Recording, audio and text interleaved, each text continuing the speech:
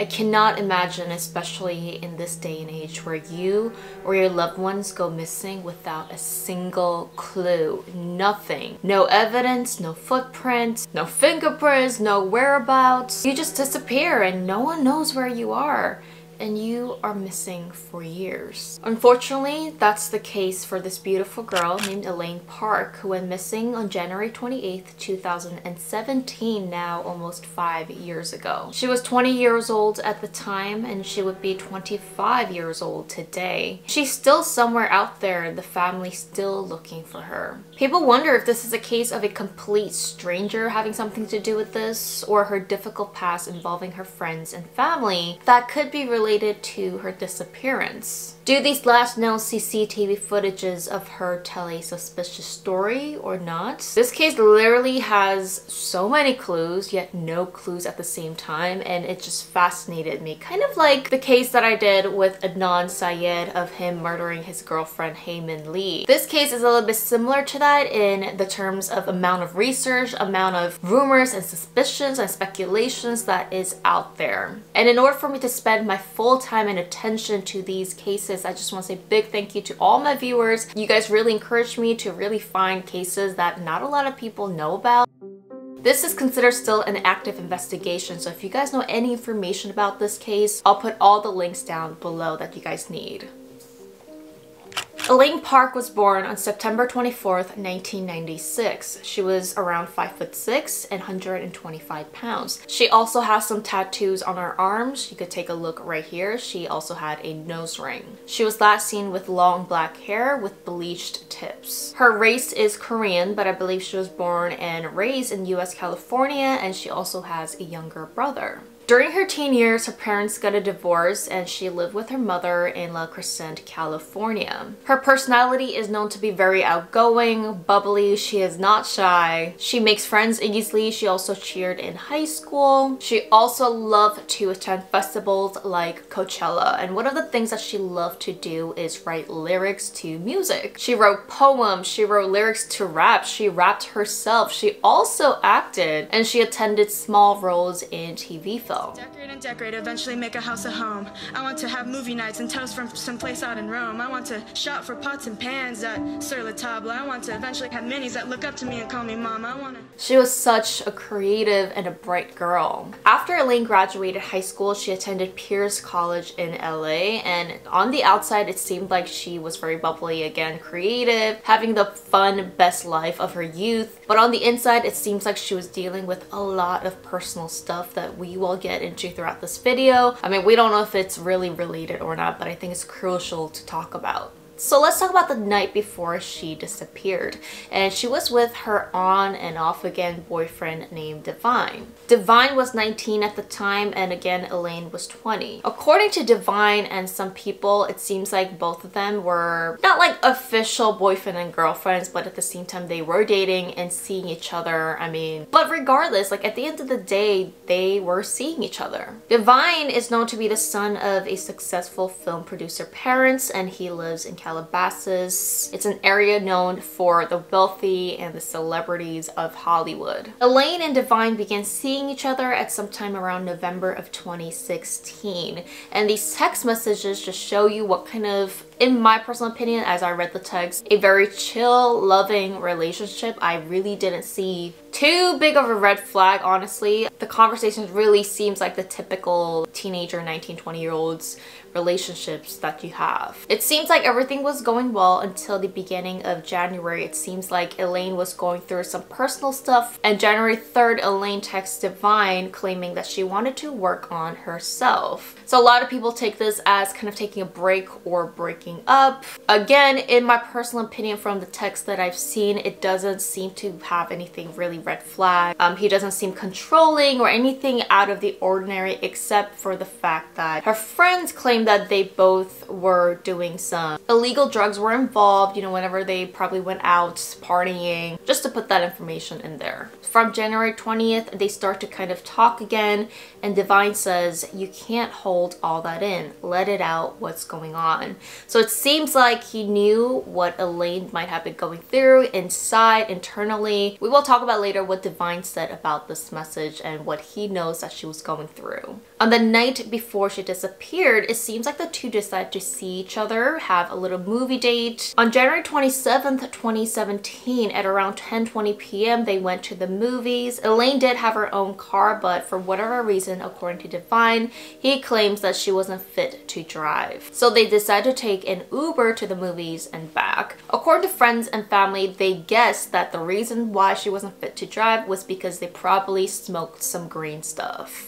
After the movies, they came back to Divine's place or his parents' place and they decided to spend the night. According to Divine, he believes it was around 4 a.m. when she woke up in a panic, shaking, singing, and left his house at around 6 a.m. without any explanation. He claims that she got dressed so fast and just decided to leave, didn't say anything, and left. It is presumed that Divine might have gotten the time wrong because in the CCTV footage, there is a timestamp of exactly when she left. She is seen in these CCTV footages of leaving the premises and driving off with her own car out of the gated community. The interesting thing is the footage cuts off about 5 minutes after she leaves, which some people say is a convenient error, but this error is by the police. They claim that this happens pretty frequently when they are transferring, CCTV footages into the computer or whatever, and some of the files just get deleted.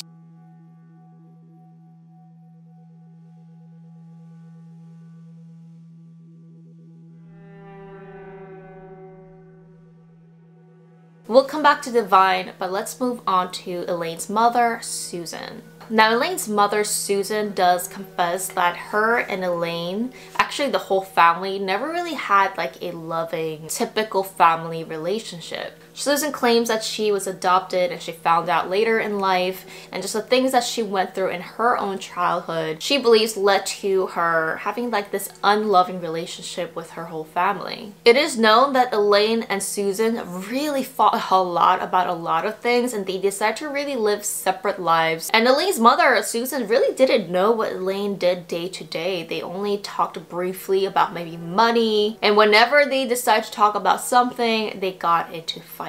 Susan's behavior towards Elaine and her own daughter is very controversial. For example, on this day, Elaine was supposed to pay back that $20 to her mother by 6 p.m. sharp. When Elaine did not pay the money back at 7 p.m., Susan texts her what happened to the money. Elaine texts her mother to give her time by the end of the night. Susan texts her to keep your word. When Susan didn't see money from Elaine till the next morning, she started to call and text her about the money again and again. Susan tried to reach out to Elaine the next day on the 28th multiple times until around 3 p.m. when her phone went off. It is noted that Elaine would go off on spontaneous trips and not tell the family for multiple days. I guess this time Susan's motherly instincts started to kick in a little bit, and she believed that this time was very different than the other times that she would not tell them. When Elaine did not come home for 2 days, Susan reported this to the police.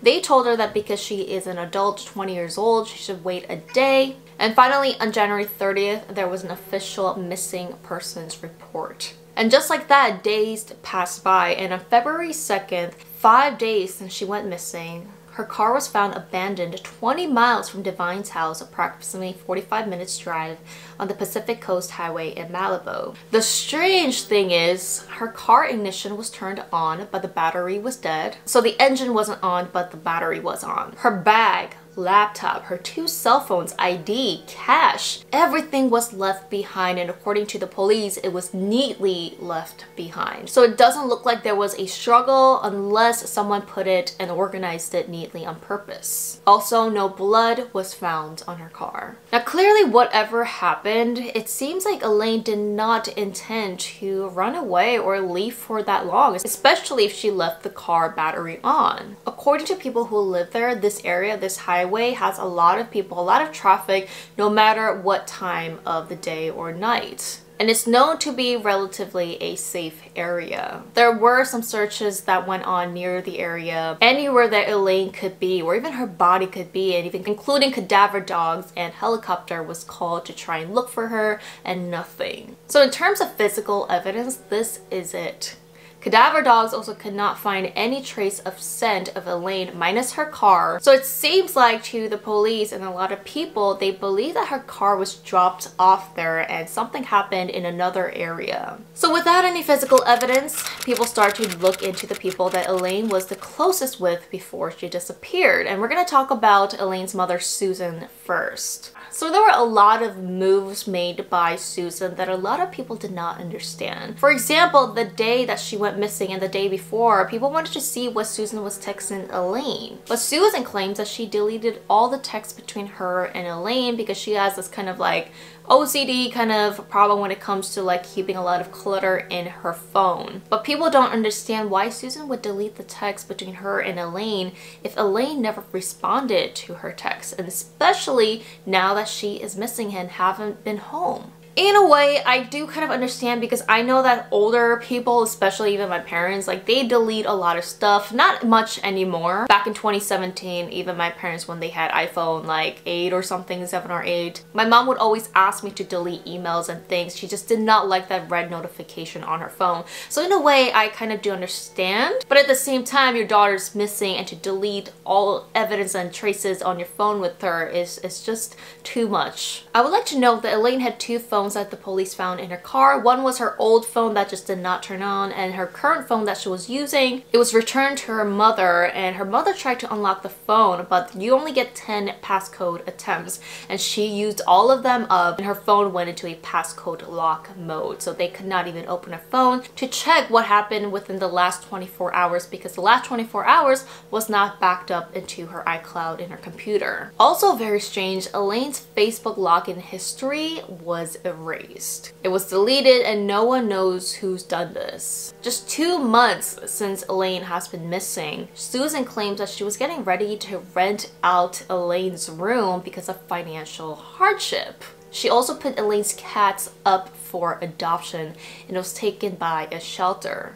According to the shelter, one of the cats got sick immediately after being placed due to the stress of being abandoned, and they actually had to euthanize one of the cats. The podcast crew of To Live and Die in LA were able to rescue one of her other cats and it was returned to Elaine's brother. And Elaine's brother actually did not know that his family cat that he grew up with was put up for adoption by his own mother. On month 3 since Elaine went missing, Susan started to get rid of Elaine's furniture in her room. And thank God the podcast crew actually came to grab her furniture before the dumpster truck came to dispose of it, which is crazy. How can any family member get rid of their family member stuff that they went missing? Like, who knows when she's gonna come back? How do you know that she's not gonna come back? And what if she comes back and sees all her belongings in her room being rented out to someone else? Her cats being put up for adoption? Like, this is one of the biggest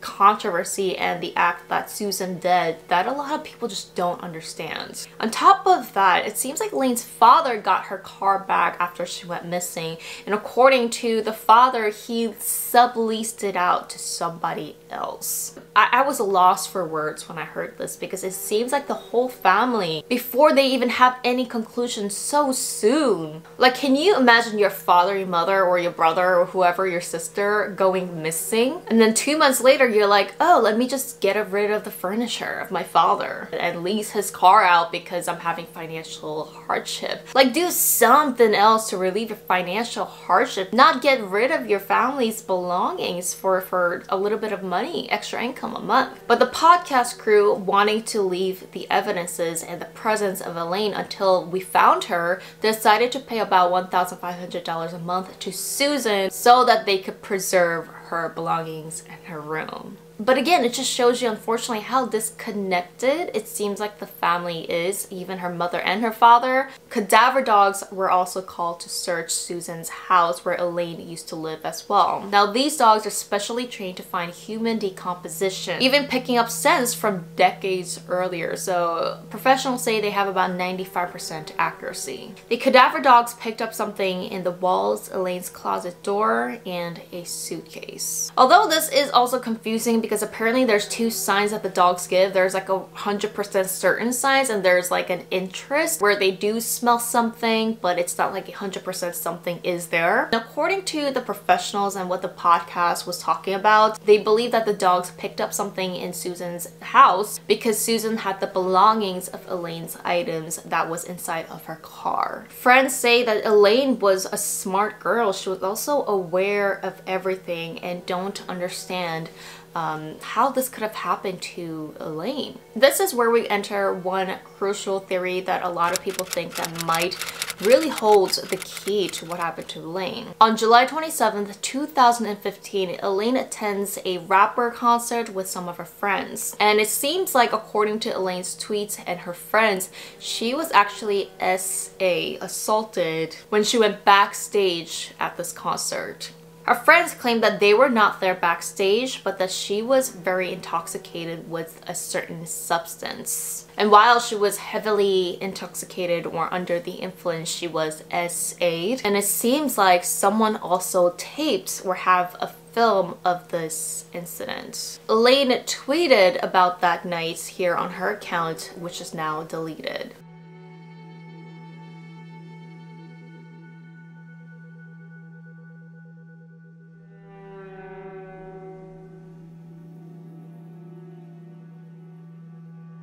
And according to the private investigators and one of the theories, they believe Divine was actually connected and were friends with the people who have done this to her backstage. And because this footage of what happened that night was actually going around and she found out about it, she believes that now she wanted to come forward and talk to the police. According to some of the friends, it seems like Elaine wanted to get the help or support of Divine because he somehow knew the people. And that's one of the reasons why Elaine decided to meet Divine that day on January 27th. But according to the tweets, it clearly says that she will not be taking it to the authorities. But this footage apparently was going around 2 years later and she just could not take it anymore. This was giving her nightmares. This was something that she personally did not remember what really happened to her, but was affecting her day to day. And now she really wanted to potentially go to the authorities and expose these people. But this information was very hard to confirm, and there's actually no proof or evidence of this.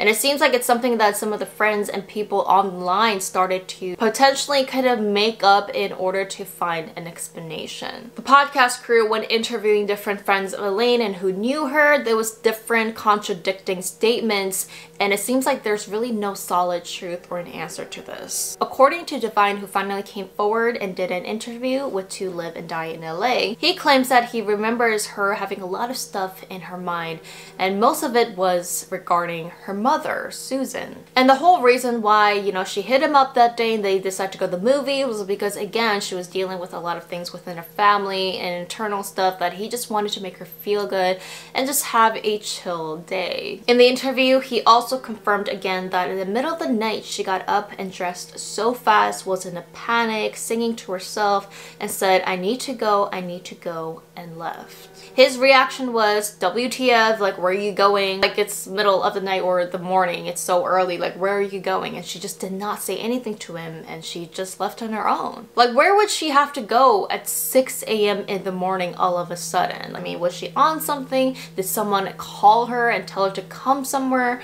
Did she just ring a bell, something? Like, nobody knows what was in her thoughts that day. Police looked into Divine and the theory of this case, and they could not find anything. They did search his home and they did talk to Divine, and they say that they cannot find anything related from him to Elaine's disappearance. When going through Elaine's computer and her backed up iCloud information from her phone, and when they were looking through her past texts, they found something shocking.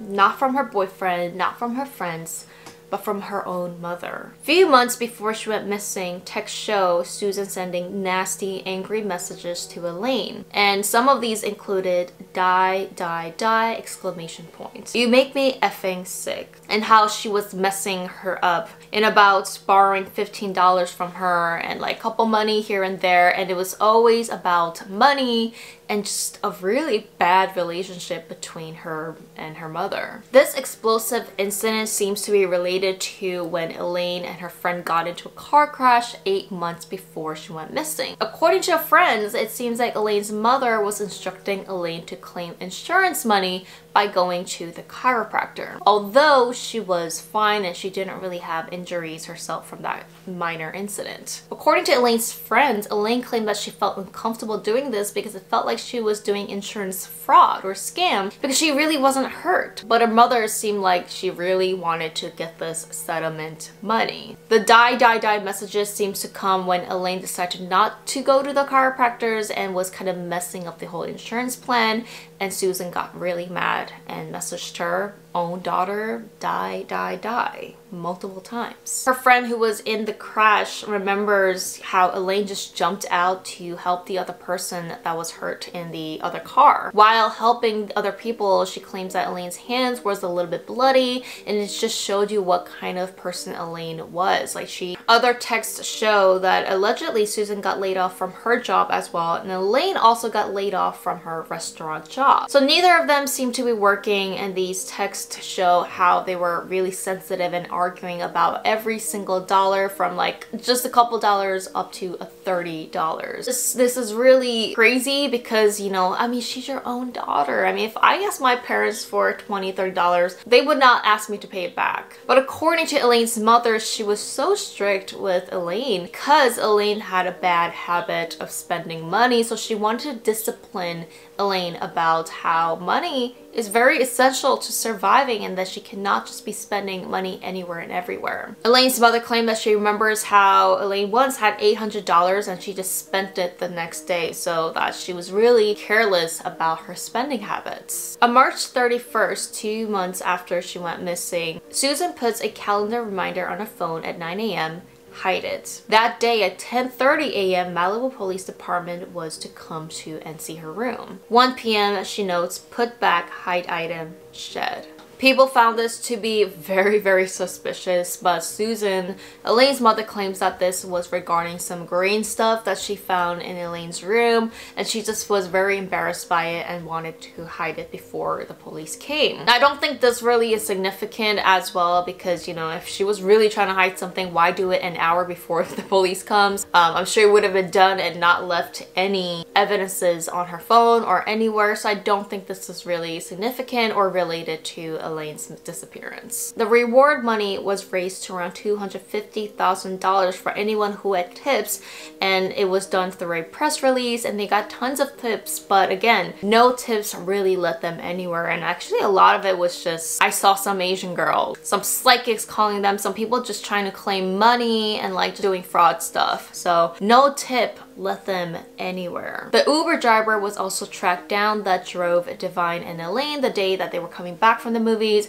and the driver claims that he noticed nothing red flags. They were kissing, hugging, just kind of seemed like they were drunk, so nothing that really alerted him. Finally, about a year later, they were able to find a specialist that was able to unlock Elaine's phone. And the interesting thing is, though, the specialist found out that her actual passcode to her phone was the numerals to Divine's street address. I just think it does tell you that Elaine and Divine actually had a deeper connection, or at least to Elaine, she found the relationship to be a bit more of a significance than kind of how Divine and Divine's parents kind of portrays it to be. To you guys, is this of a significance, or what do you guys think? I mean, some people say that, you know, it's something that teenagers, 20-year-olds, 21-year-olds do, but you know, a lot of people say, come on, like, what's the coincidence? The day after she meets him, she goes missing, and the phone passcode is also his street address. Like, I do understand, you know, the family and why they still have that question mark. Here's the phone data from January 28th.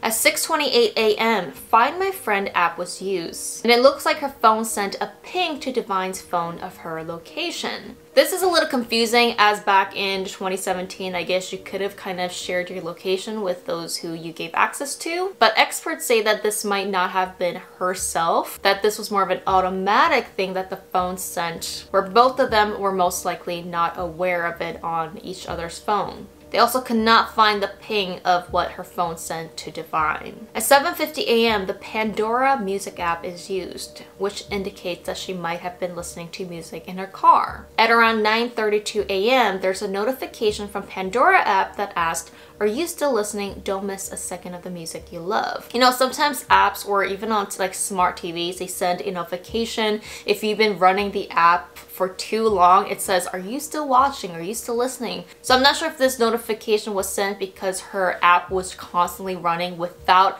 her touching her phone, or if this is just notification sent when you stop playing music as well, and that's why it says don't miss a second of the music you love. If the app was still running on her phone and she did not touch anything physically on her phone, it seems like she possibly could have went missing or something happened to her at around 8 a.m. to 9:32 a.m. At 8:51 a.m., Susan texts Elaine, "Now, $20 now." And this text, professionals say that it seems to be unread.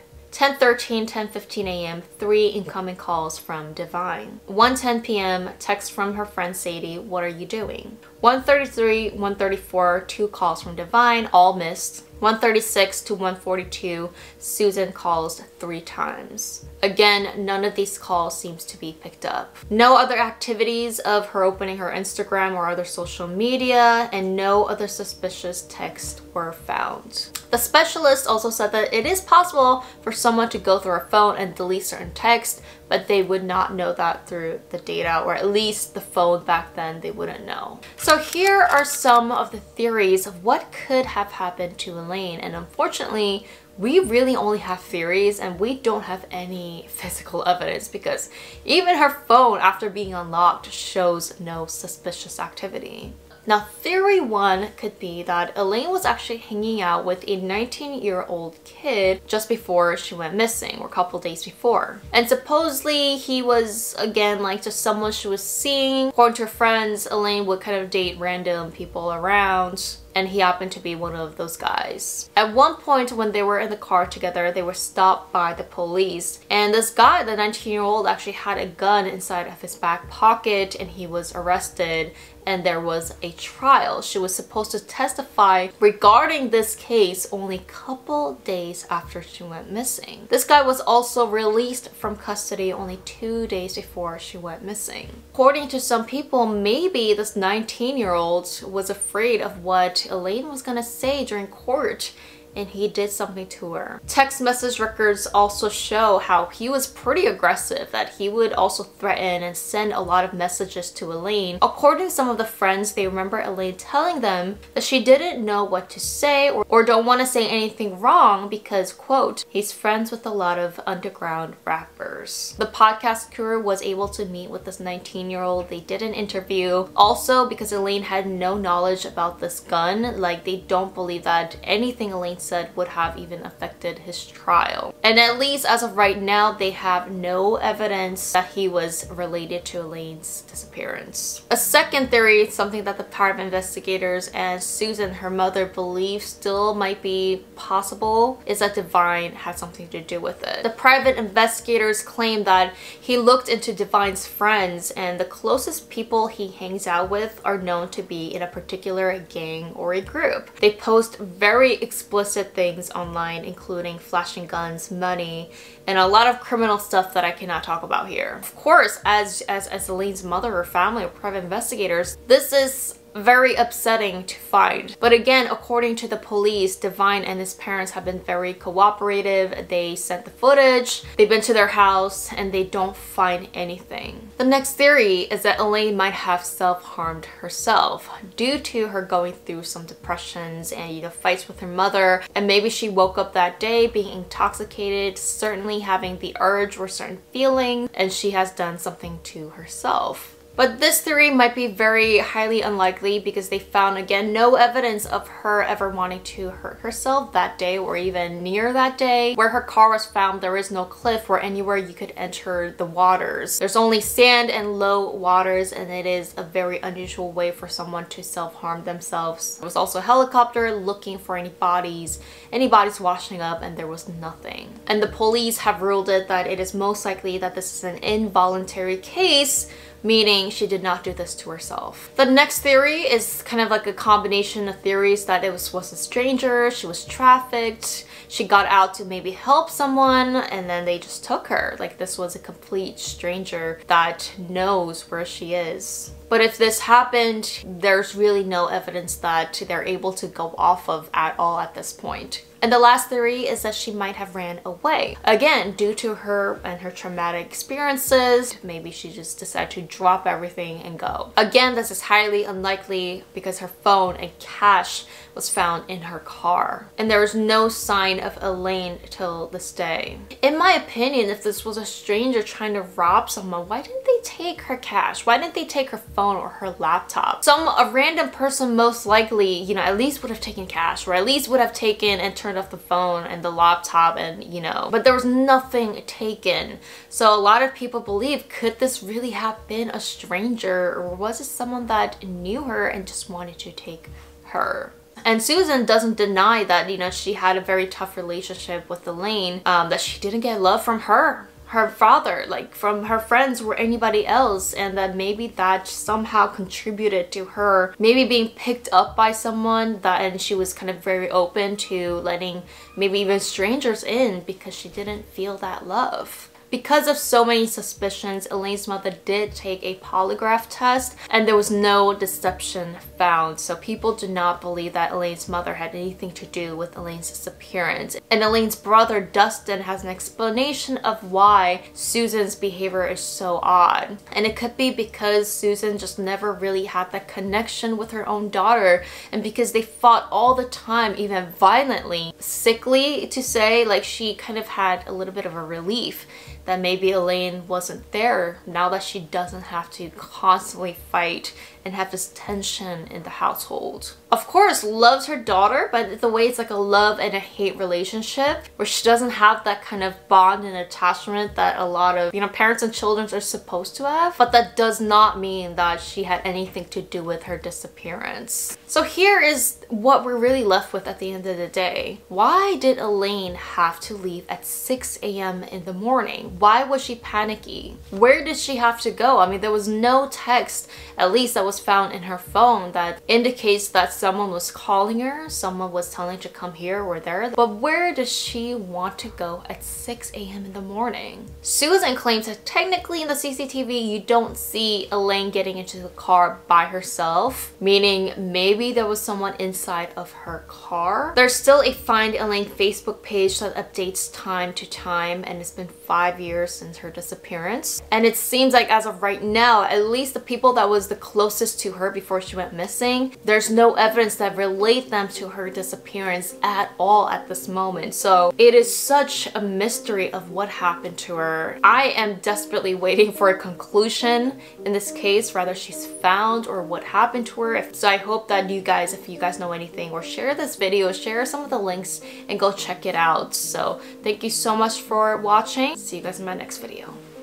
Today's story is one of the craziest cases to happen recently, where a group of young people were accused of creating a religious organization in their secret basement. But what went on downstairs was unlike anything anyone could imagine. It left a shock not only in America, but Korea as well. This is a bizarre story that still needs to go to trial, but the preliminary hearing was held and the details are out.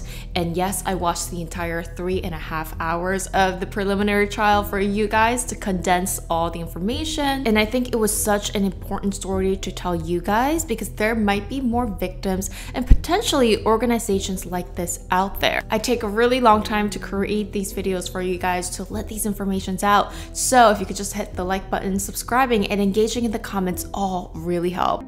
On September 12th, around 10:50 p.m., Gwinnett County Police in Atlanta, Georgia, arrived at the parking lot of a Korean-style sauna spa called Jeju. Now, this area is said to have a lot of Korean communities, so it's almost like a Koreatown. The police arrived there because someone reported that there was a deceased person inside of a vehicle. Later, they would find indeed this was true. And they found an Asian woman that looked to be around in her 20s or 30s. And it did take time identifying the woman because they did find that she was not an American citizen but was an immigrant or a tourist. The shocking thing about this case is that when she was found, she weighed only about 70 pounds and she looked visibly malnourished. So now the police have to go through the tracks. The story goes that the person who called the police was the adopted father to a 26-year-old man named Eric. It is believed and later proven through CCTV that Eric was the driver of this vehicle where the deceased woman was found. And in the CCTV footages, you could see that Eric was the one driving the car, parking it at around 10 a.m. on the same day. After he parked the car, Eric actually went to the hospital for some injuries, and you could see on the CCTV visibly he struggles to walk, and we'll get into this in a bit. When Eric was getting his treatments inside of the hospital, it is still unknown what kind of injuries he exactly had, but he asked his adopted father to pick some of his belongings up from the car. So that night, the father would drive to the car, and the first thing he did was open the trunk. That's when he said he smelled a really bad odor and decided to call the police. Now, it is unclear if Eric did this on purpose, knowing that his adopted father was gonna find something in his car, or maybe he was so shaken up, didn't care, just asked him to pick something up and forgot that this person was inside of his trunk. And police started to interrogate Eric after his hospital visit. And that's when the crazy story started to unravel, and that he was part of a mysterious religious organization. Immediately, police was able to get a search warrant for a Lawrenceville home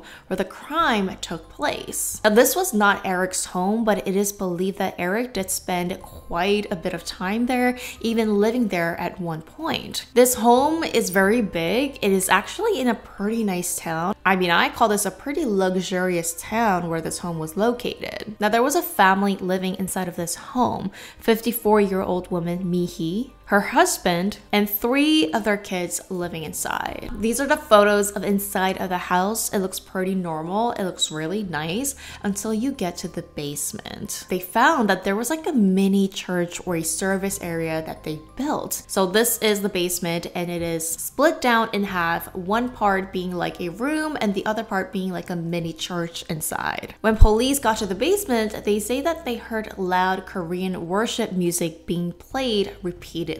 I just thought that was a little creepy. There were obvious signs of a cleanup with a strong smell of cleaning supplies such as bleach, Febreze, chemicals, and they report that the carpet was wet, like it was recently cleaned. Chairs also had multiple punctures for some reason, and police say that they later were able to smell strong smell of decomposition after the Febreze and the chemicals odor went away. There were firearms found inside of the home, including in the garbage can. There were blood stains in the cardboard boxes, tissues, duct tapes, and pajama pants that seemed to belong to the victim. It was enough evidence for the police to arrest the people that were living inside of the home as well, minus the father. He has not been arrested yet. And here are the alleged suspects: Eric Hyun, the man who was driving the car and went to the hospital, 26-year-old; Kawam Lee, also 26; Chunho David Lee, 26 years old; Chunhyum Isaac Lee, 22; Hyunji Lee, 25,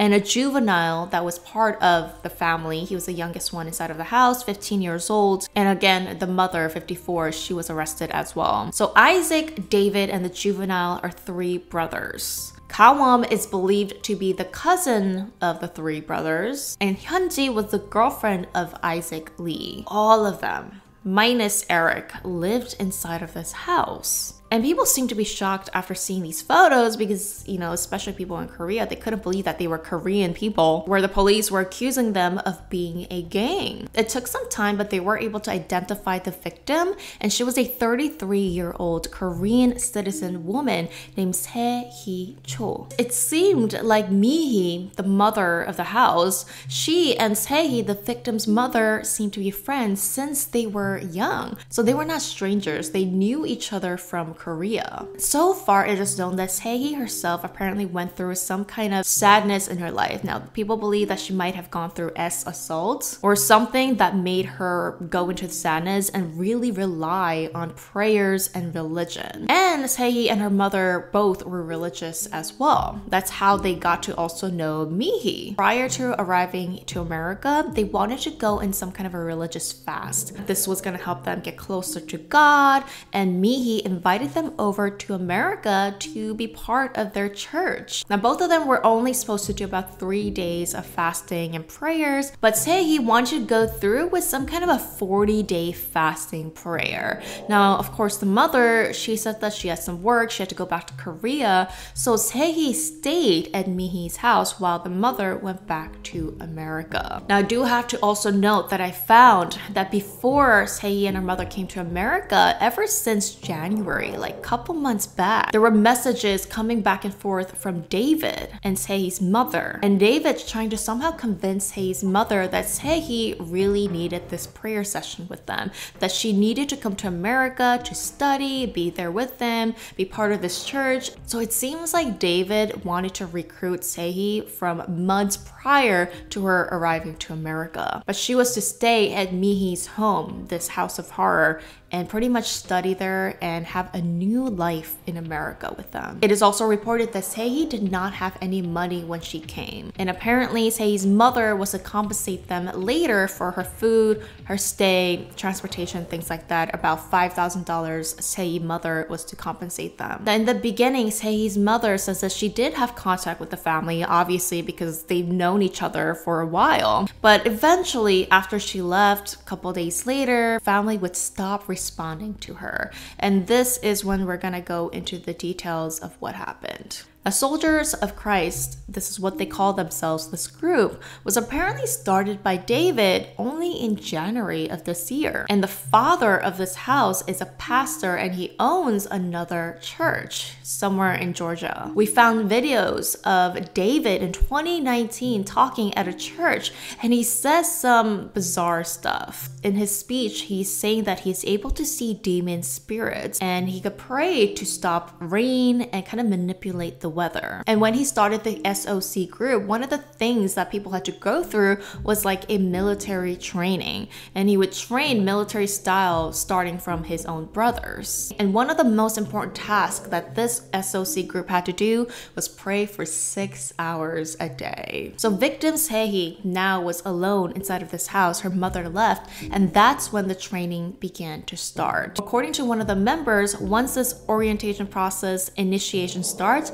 there is no going back. Now, in the orientations, apparently she was shown what she had to do, which included intense fasting, military-style training, which was exhausting exercises that they had to do, strict postures that they had to do, like how to stand, how to sit, praying 6 hours a day, chores. Also, you can only use the bathroom 2 times a day, and if you had to go more than that, they were to give you a bucket, and you were strictly monitored. If you do not follow these rules, you would go through, again, punishments. Phone text messages from the suspects show that they called Sae, the victim, number 5. So they called them by numbers. And the messages also showed conversations between David and other members of SOC. And he claimed that the victim was possessed by the devil. And that's why she had to go through a very, very intense initiation. Messages also further showed that during the orientation, apparently she ran upstairs in her underwear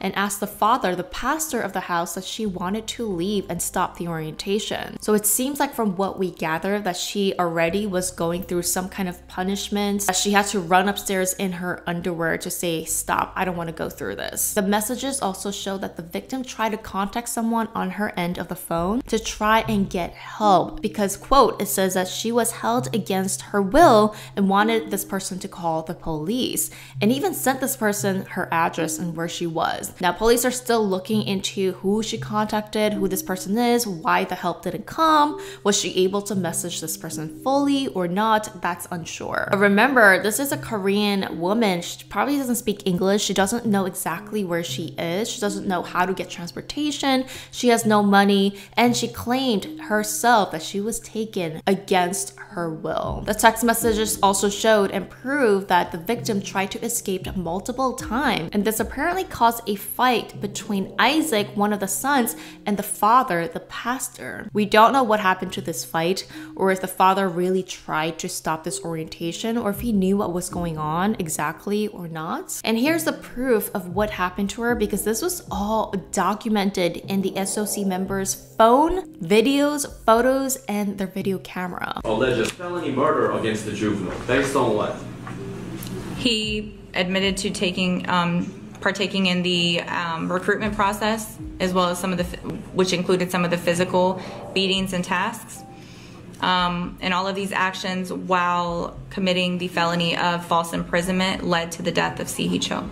In one video, Carter said, she was standing on her head halfway. She was being whipped with what appeared to be a belt. Carter said the woman, 33-year-old Si-hee Cho, had just moved here from Korea on July 21st on a religious quest, seeking a better life that she thought she would find with soldiers of Christ. And the suspects withheld food from her. Again, police say that she looked visibly very weak. And some other crazy details and some more to come. And you guys could actually watch the full preliminary hearings down in the description box. I'll link it. And eventually, they even found photos and videos of the victim passed away inside of their basement. Again, this was proof that somebody knew that she was deceased. And she was wearing that same pajama pants that they found in the garbage can. The basement windows was also covered by newspaper. It also indicated that they wanted nobody to see what was going on inside. It seems like everybody did have some kind of a role and almost a hierarchy as well. From the phone records, it showed that the SOC members called Eric number 4. And he seemed to be like the lower tier in this group, like he was made to do kind of the dirty work. A source from South Korea states that one of the reasons why Eric lived at Lee's house at one point in his life was because he did not have a great relationship with his adoptive parents. He did move back eventually. He was the one who picked her up from the airport. He was also in charge of staying with her in the basement so that she could not leave. He would also get messages from the other members and how he needed to keep her quiet in case that any guests, such as plumbers as well, were coming inside of the house. And police found that mostly it was also Mihi, the mother of the house, who gave instructions to do all of this. And finally, he was also in charge of taking care of the deceased victim's body. Hyunji was assigned to do chores around the house. According to some of the members, most of the members had to go through this orientation process. Kawon, the cousin, and apparently he didn't have to go through this harsh initiations because, quote, he was pure at heart, and that's what the Lord told them. So it could be that this orientation process and the initiations maybe had to do something with them trying to get rid of people's sins and trying to cleanse them, trying to make them whole and pure again. Police are still trying to look into what the whole purpose of this SOC group was, because according to the definition, a lot of the times gangs or organizations, they usually have a purpose or goal, such as stealing money, stealing property, something. But it seems like, according to the SOC members, when they were asked what was the purpose of this group, they could not give them a straight answer, but claimed that David was the one who received instructions from God. He was able to talk to God and the Lord, and their main task was to just listen to the word of God. And they were also in a process of trying to recruit another female member from some college, which is interesting because if it was a recruitment process, we're wondering, why did they document all of this, like photos and videos, right? And again, according to the father, the pastor, he's the only one who's not arrested in this family, and he's trying to defend his kids, saying, you know, if it was something criminal that they did, why would they take photos and videos of it? And we'll get to what the defense is in a bit. But interviewing the people around them, the neighbors and friends who knew Lee's family, they were shocked that this family was so friendly, so praising of God. They had this like perfect life, living in a big house in America, and some of them are in denial denial. They're like, I think the police are charging them with such a strict crime because like they don't understand the Korean system, or that there is some kind of misunderstanding, because these kids, they just cannot imagine this family doing something like this. But according to some of the neighbors that lived in that town, they say, quote, I knew who they were. They were a very standoffish family. They kept it to themselves. I would pass them on the street walking and they wouldn't even look at me. They were that kind of neighbor. So could it be that they were living a perfect double life? Going into the autopsy, so far claimed that one of the cause of the death could be malnourishment, and they did rule it as a homicide. They also cannot determine the exact date of when she might have passed, but they do believe that it could be sometime in late August. So about only a month since she arrived in America. Mi-hee, the mother, was the last to be arrested, and during the interrogation, at first she lied to the police, saying that she thought that Tae-hee went back to Korea. And in the text messages, it proved that she also was the one to order the cleanup. The new twist is that Eric claimed that he was also a victim, to this extreme initiation. And that could be one of the reasons why he went to the hospital due to this harsh initiation, because he was number 4. According to Eric, he says that this initiation and orientation process was a very scary one and went through pretty much similar things to what the victim Tae-hee went through. Eric's defense also claimed that the Lee's family maxed out his credit card to purchase another house to build another church. He was also denied food during this initiation process, and when he went to the hospital, he visibly was in a state where he couldn't walk. Although right now, of course, the prosecutors are arguing that he did partake in this. Phones show that he was ordered to take care of the body. He Googled how to handle someone after passing, maintaining body temperature, and etc. Now, this is going to be later argued whether he was made brainwashed to do this or not. But he was the only one out of the 7 people arrested granted bail under $100,000, and he has to wear an ankle monitor and have 0 contact with the Lee family. It's really crazy because Eric is said to have graduated from a very good college school, and he was loved by many people who worked with him and knew him, that he was such a kind boy, and they don't know how he even got involved in this. There's a new interview with the pastor Father Lee, and he's trying to point the blame at Eric, saying that he was the only one who was left in the basement with her.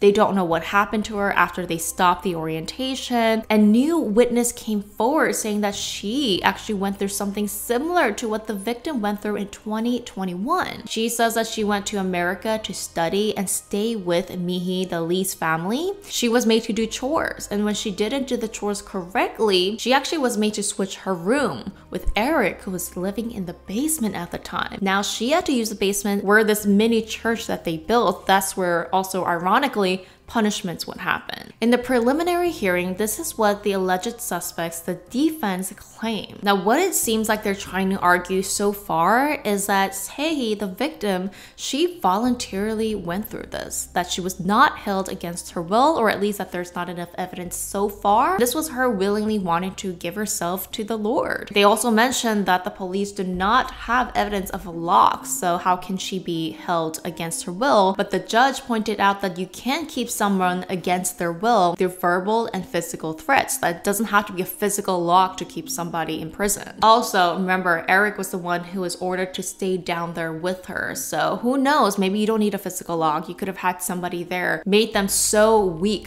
physically weak, mentally weak, that she could not physically escape anymore. The state is charging them with gang activity, which by definition, it is more than 3 people. They're also charged with false imprisonment, concealing a death, and some other things. Professionals say that even though you might voluntarily join a group organization, that's kind of how cults work. They recruit you under the pretense that they're going to take care of you, where now that you're in this group so deeply that you're subject to all these things to make you believe that you are doing it for God or religious purpose. And also in the preliminary trials, it seems like the defense is going to argue that they were all doing this because they were hearing orders from God directly. So it's like not their fault. That this was all for a religious purpose and that they had no evil intent to try and murder someone intentionally. Now, in my personal opinion, what's going on here, according to some of the other cases that I've studied, one of the possibility could be that this family has a shared psychosis disorder. Hence the reason why the mother, David, they say that they start to hear words from God and orders from God. And then now the whole family was in it, and now they recruited other people. And nobody in the members outside of the family as well, including Eric and Kawan, nobody called the police. And it is something that needs to be talked about. So somebody that is so deep in this, they might not think that it is criminal, that it's illegal, that it is negative, that we need to help somebody recognize that not everything in the name of God is going to help you. So hopefully this story will help other people to realize and recognize maybe some other cults or organizations or groups that are in the making or that's happening, and report it to the police, knowing that this is not morally right. Remember to leave your thoughts down in the comments, and to support this channel, remember to leave a thumbs up and check out today's partnership, Colin Broom. Thank you guys so much for watching. They say money can't solve all your problems, especially love. Today's case has been named as the Asian O.J. Simpson's case. It was a hot topic within the community back in the 90s, a case where community didn't entirely shame the suspect for what she has done, as she might have been pushed to the edge by her husband's mistress. And did the sympathy for the suspect allow her to go free after a double murder? I'm actually generally surprised that this case has not been covered by any YouTubers. There was only one documentary on it on Oxygen. I wanted to talk about how jealousy can drive someone crazy. And if someone was purposely creating jealousy between you and your partner or your family or between your friends, creating this whole drama, I mean, what would you do? What would you do if you were pushed to the edge? I think there's a lot to learn from today's case. That's why I heavily want to talk about it. Remember, if you guys like these cases and cases that you have never heard of, just by hitting the like button, subscribing, and commenting your thoughts today all help to reach the algorithm and helps me know that I can continue making these stories. So back in the 80s and 90s in Orange County, California, there was a wealthy businessman named Jim Pang. Now Jim was Taiwanese originally, and he made his fortune back in China, mainland, and Taiwan. And he would take his family eventually to California and start businesses over there because America really was where the big money was. But he still had his main business in Asia, so he would go back from US to China and Taiwan multiple times a year. He was married to a woman named Lisa Pang, and it seems like up till the story of what happened, they've been married for about close to 20 years. They had 2 teenage daughters, and Jim made his fortunes by creating a radio communication company, and it was called Rangers Electronics Communication, which sold CB radios to police forces globally. And they said that back then in the 90s, 80s and 90s, his fortune was worth about $200 million. In today's money, that's about $450 million. So he was pretty wealthy back then. He was a multi-millionaire. He had houses, property, different businesses. So you see what kind of lifestyle he lived, especially in Orange County. Still today, that's a pretty expensive town. Lisa Pang, Jim's wife, was described to be a very determined, hardworking person. And when the couple got married, they say that Lisa actually gave up her career to become a full-time mom and to support Jim in his business. I don't know what she did prior to this, but as a woman gets married, in today's society, usually a woman still works, but she gave up her entire career and her identity of who she was, not only to become a mom, but to stand beside her man and to grow this multi-million-dollar business. She saw him go from a starting company to all the way to be a multi-million-dollar business. So she was there from the beginning. And of course, in return, Jim was able to provide his family with a luxury lifestyle. And pretty much this is all we know between their private life. I wish I knew more about it. And at the time of the story, Jim was about 49 years old and Lisa was 44. So they only had, what, like 5-year difference. As I said earlier, it was normal for Jim to go back to Taiwan or mainland China to do his businesses. I mean, this is kind of what businessmen do. He might not be there for you half the time, but he's working hard, making money. But this trip in 1992 would change the entire dynamic and where we start this crazy story. So sometime in 1992, Jim would go back to mainland China for his work business, and he would stay at this particular hotel. And at the hotel, he met a woman named Jennifer. Now, Jennifer was working as a PR marketer at this hotel, and apparently this is how they met. There was some kind of performance going on inside of the hotel that the hotel was hosting, and Jim was there to watch, and apparently Jennifer was standing in front of him. And because Jennifer was tall, she was blocking the views of Jim, and Jim said, "Excuse me, can you move a little bit because I can't really see?" And she turned around, and I guess this is where Jim kind of fell in love. Jennifer was said to be a tall, young, beautiful woman. Here's a picture of her, and she is beautiful. She was also only 24 at the time, and Jim was only 5'6". So if she was blocking him, she was either a little bit taller than him or the same height. I guess average height for back in the 90s for an Asian male, but still kind of maybe a little shorter for the male side. You know, having this tall, beautiful woman kind of show a little bit of interest, you know, he kind of fell right through it. So they started to talk a little bit as she turned around. I guess the conversation would have went down something like, "Oh, I'm sorry for blocking you. What are you here for? Oh, I'm the hotel PR. What can I do for you if you need anything?" And he said, "Oh, wow, like I'm staying here for work, blah, blah, blah."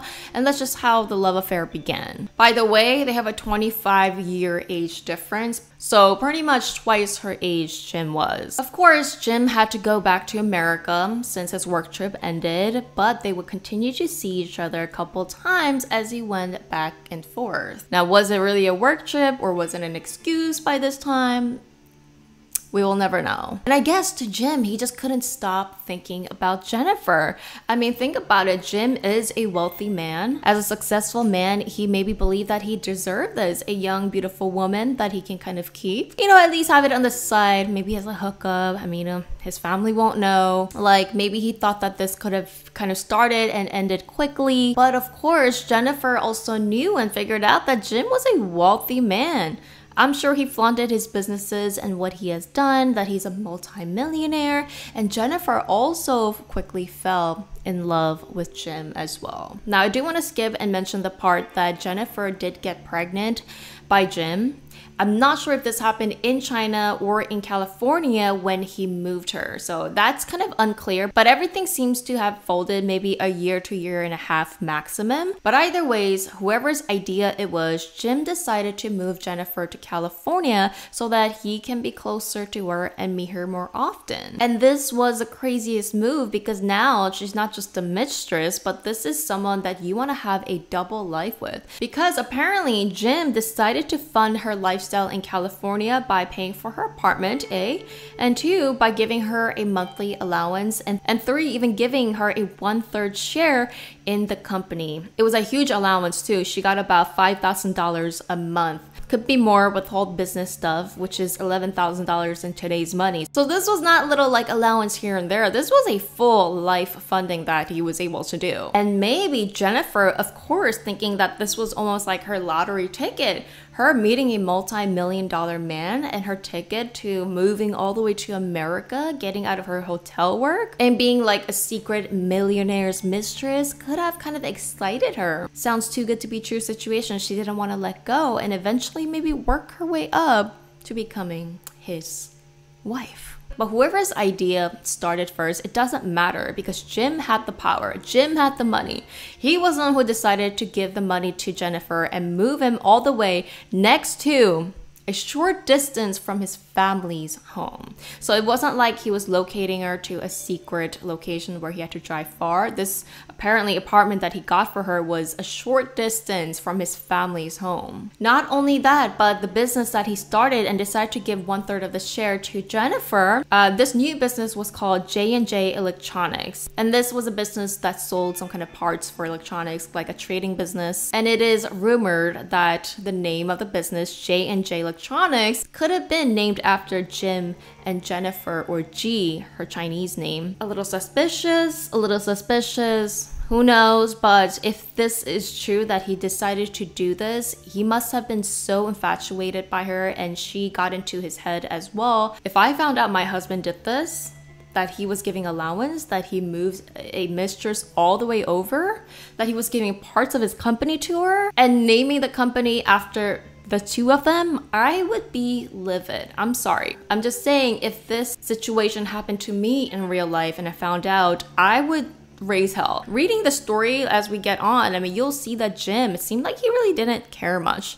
Like, he really wasn't trying to hide anything. Like, he wanted to just really have that double life and felt like he was the king, that he felt like he could do everything and have all the cakes and eat it by himself. Like, just thinking about it gets someone angry and have these emotions. Think about someone actually going through it. But this is where the story gets even darker, because Jim decided to even hire Jennifer to be his assistant or a staff member at his company in California.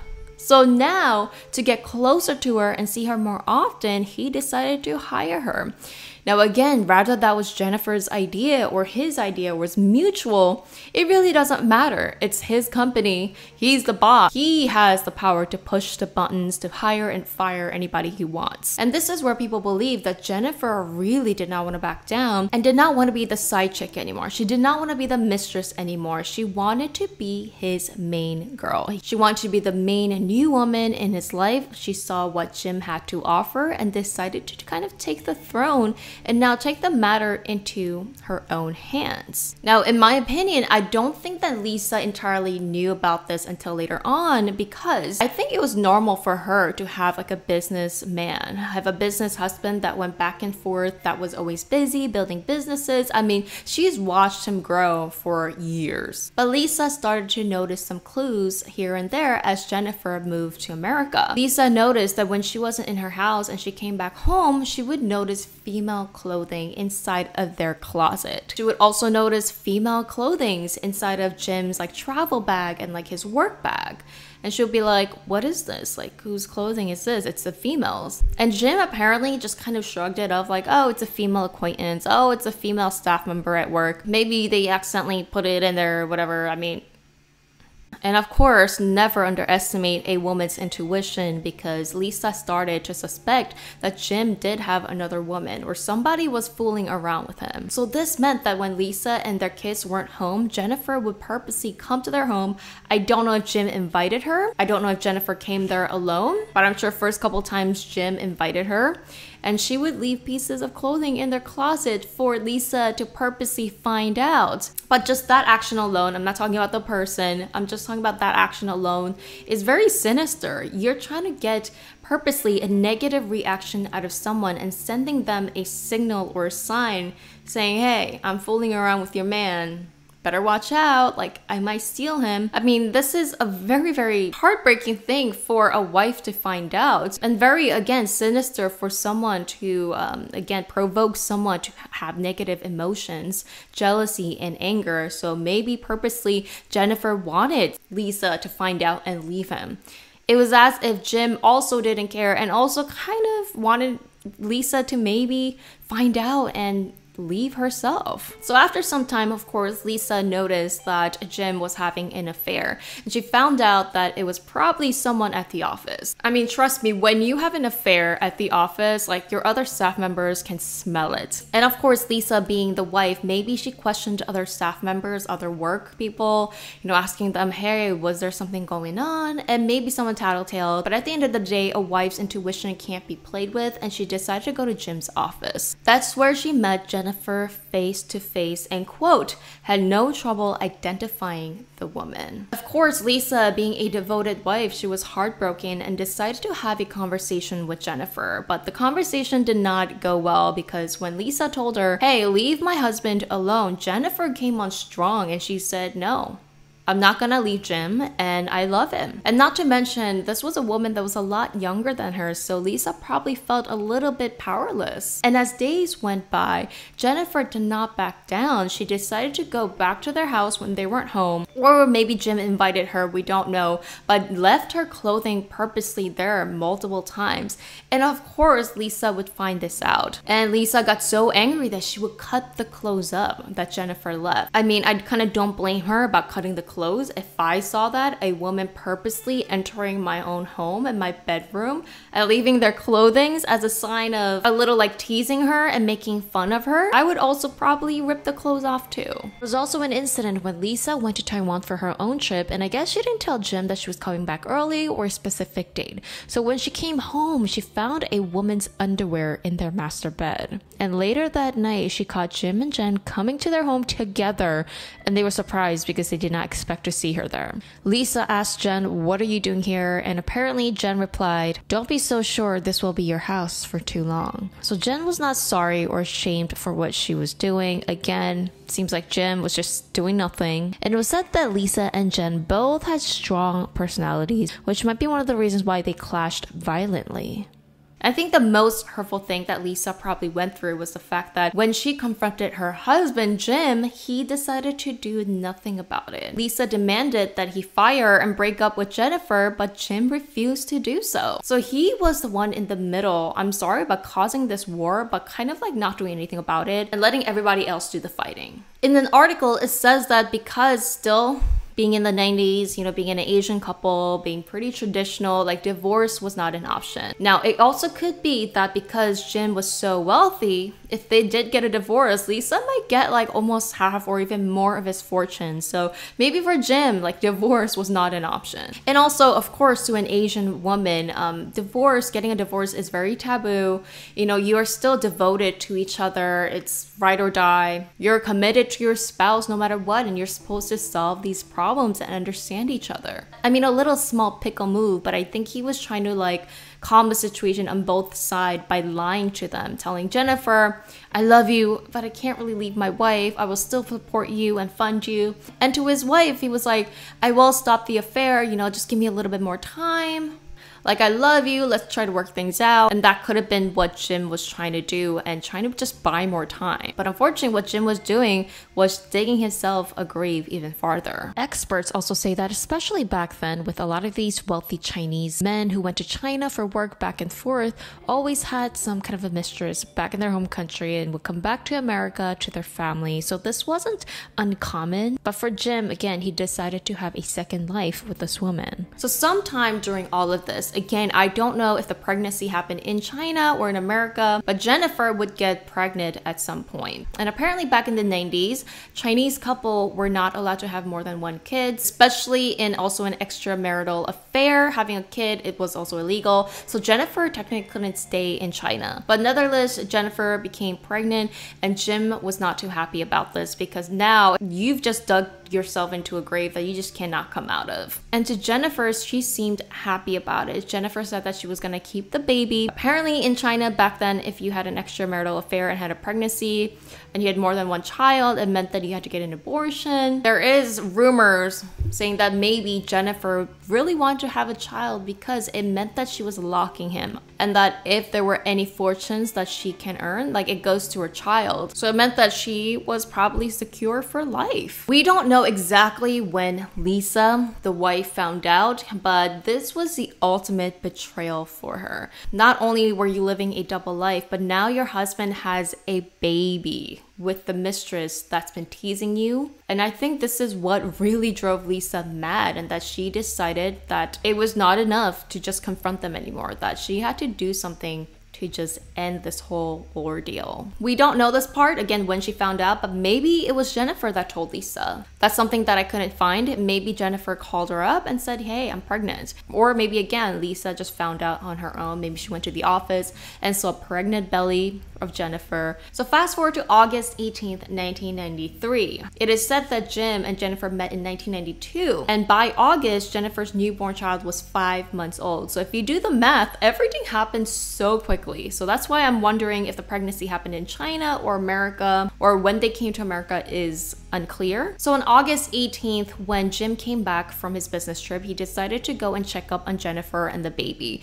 When he went to the apartment, he knocked and nobody opened the door. He thought that maybe they went for a stroll. Came back a couple hours later and still no one was answering. And the doors were always locked, but this time he decided to pivot the doorknob and it opened. When he went in, he saw something that was traumatizing, which was Jennifer's lifeless body. Of course, he called the police, and police actually found that their 5-month-old child also died. And this is when Jim found this out, so he did not discover the baby until later on. Whatever happened between this drama, at the end of the day, seeing your child and someone that you cared about lifeless could have really damaged him pretty badly. So of course, at first, Orange County police thought that Jim had to be the potential first suspect, because they quickly found out that he had a whole nother life. He was married, he had kids, and this was his mistress. But he was able to prove that he went on a business trip until August 18th, and he was cleared as a suspect. The forensic evidence showed that Jennifer had to open the door to somebody. It meant that it could have been someone that she knew and she willingly opened the door for. Autopsy showed that she was stabbed 18 times while her child was suffocated with a blanket. They also found DNA of a bite mark in one of her arms. This is when police suspected that Jim's wife, Lisa, could have been involved. But when she was interrogated, she strongly denied it. She did have to give her DNA, and the DNA of the bite mark actually matched Lisa's DNA, so police already knew that she had to be the suspect, but Lisa still was denying it completely. Although at this point, Jim actually felt pretty guilty for what he has done and actually stood by the side of Lisa. Like, he told the police he doesn't think his wife did it. Police was about to arrest Lisa. This is when police talked to Jim and asked him, hey, can you talk to your wife in private? Now, apparently, they had a calm conversation in the police station, and they talked in Chinese, and it said, quote, on the audio, Jim and Lisa could be heard arguing over the death, with Lisa blaming his infidelity for it all. Jim questioned Lisa, why did you murder her? Why did you stab her? Lisa stated that Jennifer slipped on the knife in self-defense. She also said that she did go over to Jennifer's house and they actually had a fight. So my guess is that something had to happen to provoke Lisa to the point where there was no returning. Maybe she found out about the baby after it was born. Maybe Jennifer called her. Whatever it was, it provoked Lisa to the point where she went over to Jennifer's house. Now, why the child though? So experts believe that Lisa could not just get rid of the other woman, but anything that reminded her of Jim's affair. And maybe anytime she saw the child or thought about it would have reminded her of the heartbreak over and over again, and she could not handle that. Police thought that this was damning evidence in a confession, and they did arrest Lisa. And surprisingly, the Asian community or people who knew about this story supported Lisa, as the media portrayed Lisa as a poor woman abandoned by her husband. And Jennifer was portrayed in the media as this gold digger, someone that wanted a rich man to live in the USA. Having a child meant that she can gain his wealth. But speaking for Jennifer, I mean, she was so young. She was only 24, 25 years old. And I'm thinking that Jim probably also manipulated Jennifer, saying, hey, I can take care of you. Like, I can be your man, like we can have this whole life together.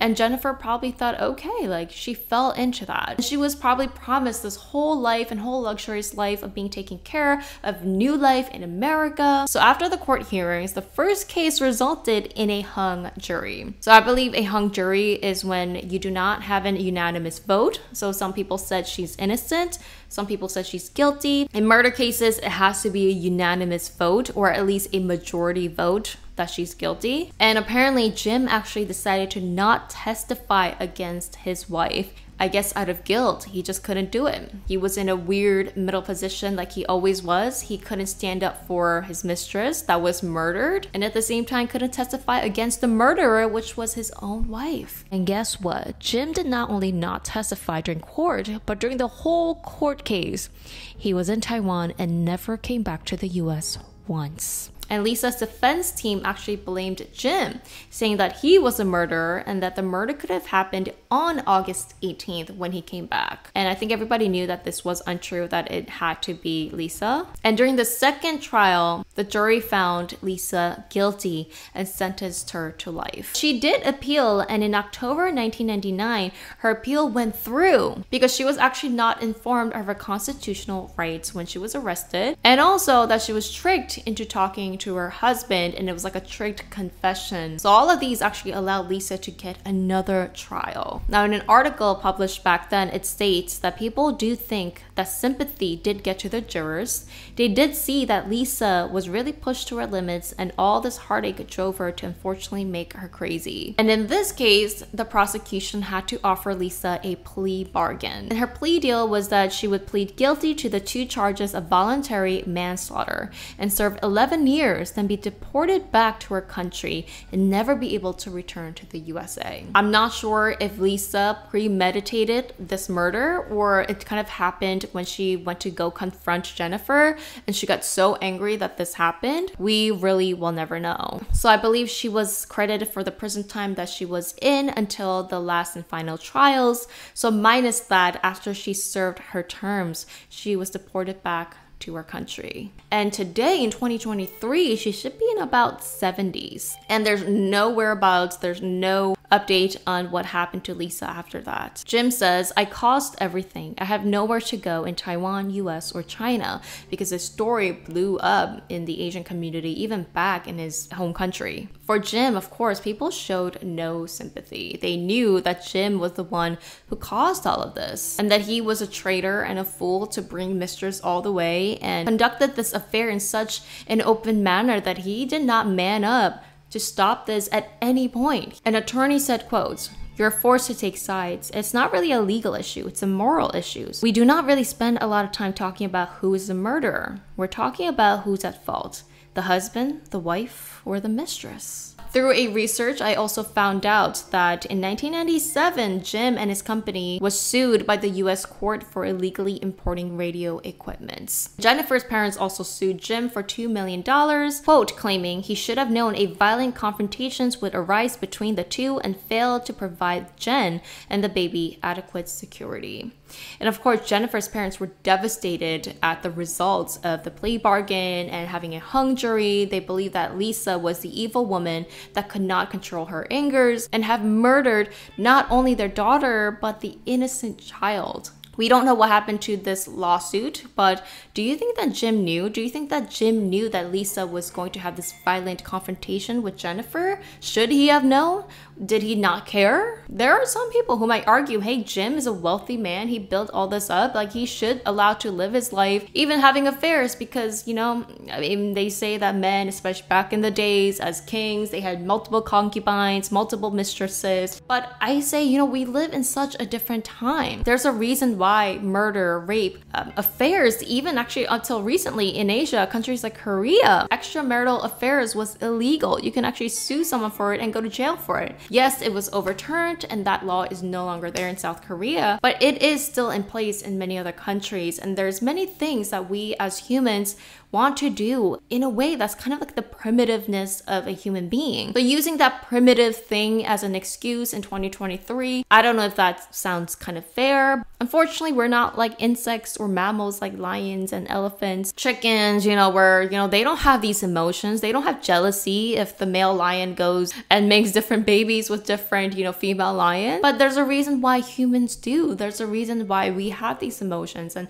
why we do get angry. And figure out, well, what does it mean to betray someone? What does it mean to hurt someone? Would it have been better for Jim to have opened up and had a conversation with Lisa? Would she not have understood no matter what? Now, at the end of the day, I still think it is not right what Lisa did at all. And I personally don't know if I would use the word jealousy when it came to Lisa. I think she was more provoked. Jim wasn't budgeting. Jennifer wasn't budgeting. I mean, what did Lisa have an option to do other than try to resolve this in her own manner, in her own ways? Again, definitely do not agree or condone anything that Lisa did, but I do think this is the part where a lot of people felt sympathy for Lisa. And at the end of the day, I wish Jennifer was here to tell her side of the story, because she's not here to tell her side of the story at the end of the day. My heart does go out to the child that innocently died and was brought to this world, and I think there's also a lot to unpack in this story, because maybe you that are watching went through a cheating spouse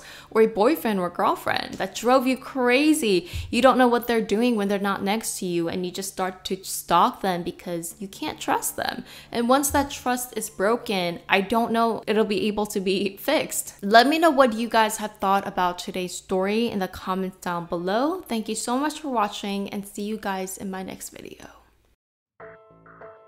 What would you do in the name of love? A perfect family, attending church every week, even adopting kids from another country to give them a better life, beautiful house, and perfect jobs. What could go wrong, and what would drive the most perfect good person to become a monster without ever being detected for so long? Or was that person's definition of love twisted all along? And I would love your opinion of why people do this, why certain parents, families annihilate their entire families out of the name of love. If you love these cases and the true crime and mysterious world and how we can spread these cases that has been forgotten so that doesn't happen in the future, remember to hit the like button, subscribing, leaving a comment, all really also help with the algorithm, because algorithm has been hard on my channel in the past 2 months, so that I can continue creating these videos and sharing these cases with you guys.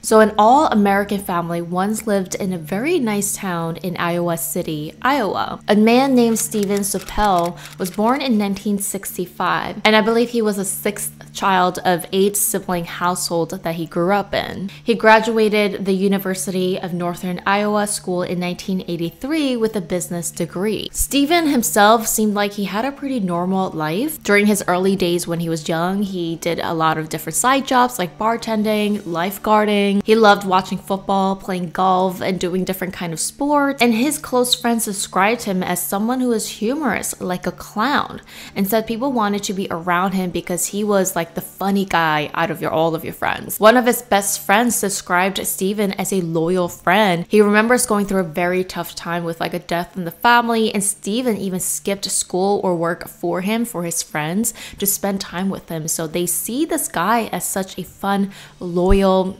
good-hearted man. In 1985, at a bar in Iowa, Stephen would meet his wife, Cheryl. They were dancing at the bar and found each other, and friends described them as the couple that was always together. Cheryl was described as a very smart, strong woman. She graduated with an education degree because she loved kids and teaching. That's something that she would pursue later as she got older. She became a teacher at elementary schools in Iowa. Cheryl was described to be very active. She attended many book clubs, study groups, women's groups, Bible study groups, and the couple would actually attend church together every single week. Stephen and Cheryl got married on June 13th, 1990, and they have been now, fast forward up to 2008, together for almost 18 plus years if you're including the dating stages. And it was as if they were soulmates and were just meant for each other. Now, Stephen went on to become an executive of a banker and a trust company, while Cheryl was a teacher. Now, it seems like, of course, the couple really wanted kids, but I guess there was some kind of fertility issues or some reasoning that the couple together couldn't have biological kids. So of course, the next thing that they thought of and wanted to do was to adopt kids. I'm not sure the exact date of when each of the kids were adopted, but up till 2008,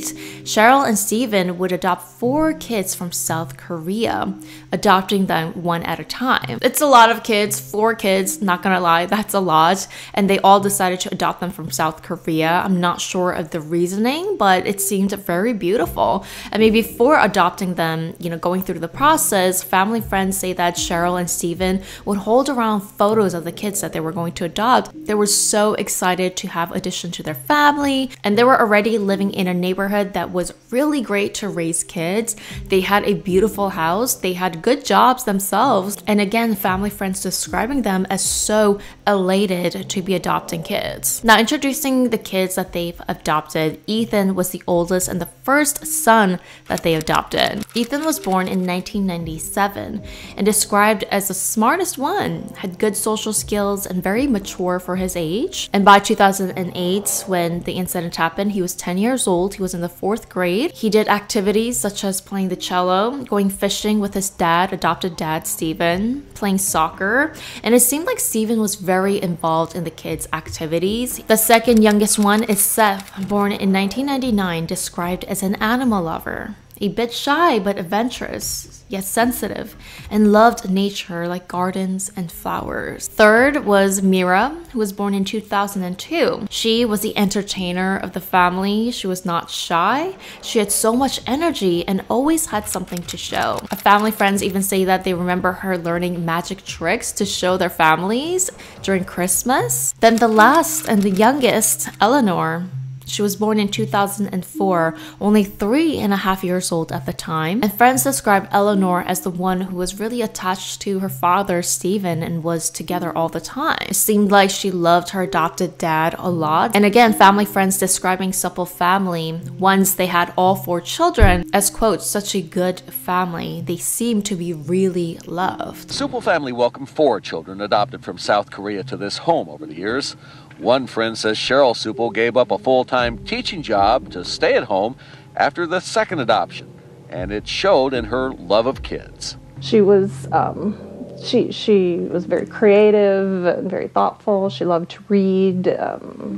We were members of the same book club. In fact, she organized it, and she was very involved at the Iowa Children's Museum. The kids were also very close to their grandparents of Stephen and Cheryl, and they all lived in a similar town where they had grandparents. They went to church. They were doing a lot of hobbies and activities. They were out there in the neighborhood, like everybody knew them. I'm not sure why, again, they decided to adopt so many kids, 4, but obviously it's their choice, and it's a beautiful thing to want to give these kids a second chance. Come from South Korea having no parents and going to America to learn English, live in a beautiful place, and getting to learn all these activities. It's like a dream for anybody. And I found more information of what the neighbors described the Sueppel family. They described them as having good routine, and Cheryl always described Stephen, her husband, as a good man, good husband, and a good father. Fast forward, Stephen was working at the bank in the trust company for about 7 years now. Now fast forward to 2007, Stephen was actually fired from his company because they found out that Stephen was stealing from the bank. To be exact, he was accused of stealing over $500,000 within the 7 years he's been working there, and he was cashing in the company's funds and money into his personal accounts, I guess little by little within the 7 years. As Stephen was fired on October 3rd, 2007, soon the company would file charges against him. And during the investigation, which took only a few months, Stephen did confess to the investigators that he did take the money. Steve Sueppel has been in the news recently for his alleged involvement in a bank embezzlement case. Prosecutors say that Sueppel embezzled more than $550,000 during the 7-year period that he worked at Hills Bank and Trust.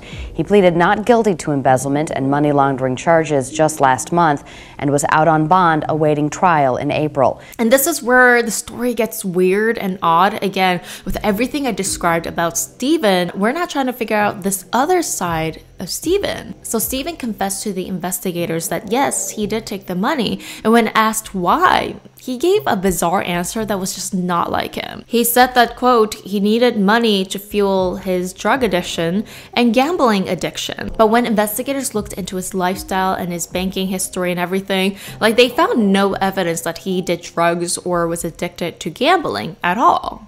Why did he have to give this excuse that he was a druggie or that he had to do gambling, right? And it is still unknown exactly where the money went, but it seems like the investigators and family believe that he was using this money just to fund his lifestyle with his kids and his family. In one article, it says that they didn't have a super luxurious life, but not poor either. They called it a comfortable lifestyle. It's not like they did anything extravagant, but again, they were living in a pretty nice town, a nice house, and it seems like Stephen did take out mortgage for his house for $244,000 and did have some debt as well. I mean, I'm thinking Stephen was getting paid a salary, right? It's not like they weren't getting paid anything. 4 kids, I mean 6 people in total, that is a lot. But I mean, I guess the money that he stole and deposited and used is still a lot of money to spend within 7 years. I mean, it's not like they were living in $1 million houses or buying like luxury goods, at least according according to the police. So where was that money actually going? Just to fund their comfortable lifestyle?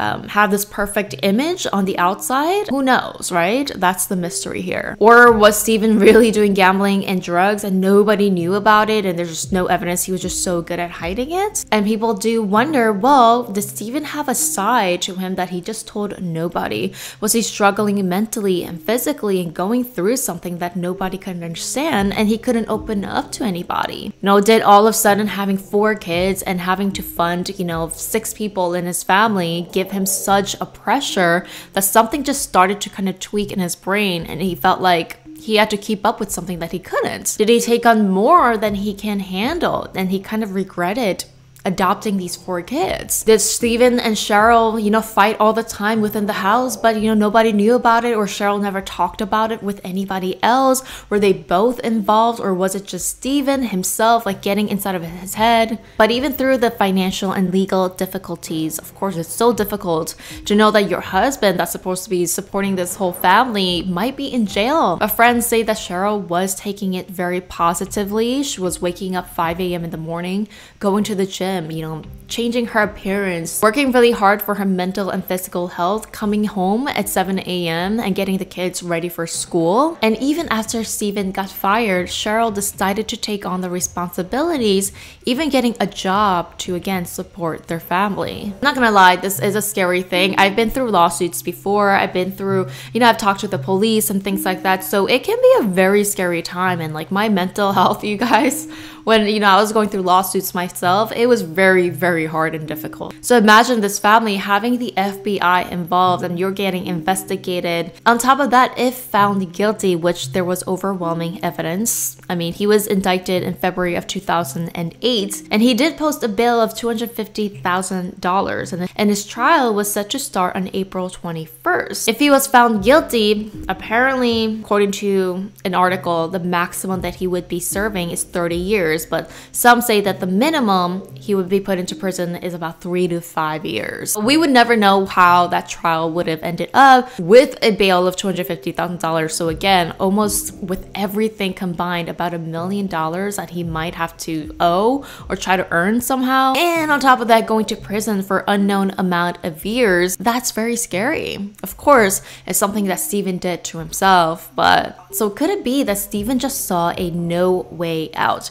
He felt the pressure of not being able to provide for the 4 kids that he decided to take on as his responsibility, and his wife of 18 years, and that perfect American family image that he had. Was it too much for him to watch that all fall down? Now, it was unclear of what exactly happened within the family, the vibe and the energy of what happened inside the house when no family and friends were obviously watching. On the morning of March 23rd, which was a Sunday, the family would attend Easter Mass at their Catholic church. They met their friends and family, including the grandparents, and none of them say that they saw anything odd. When the family friend would stop by at the Sueppel family house and says that he saw one of the children and again didn't notice anything odd. Members of the Sueppel and Kesterson families released a statement together today. They say they were with Steve, Cheryl, and the children during the Easter weekend, and they saw nothing unusual. They also said in part that they've tried to remain alert for signs of particular stress,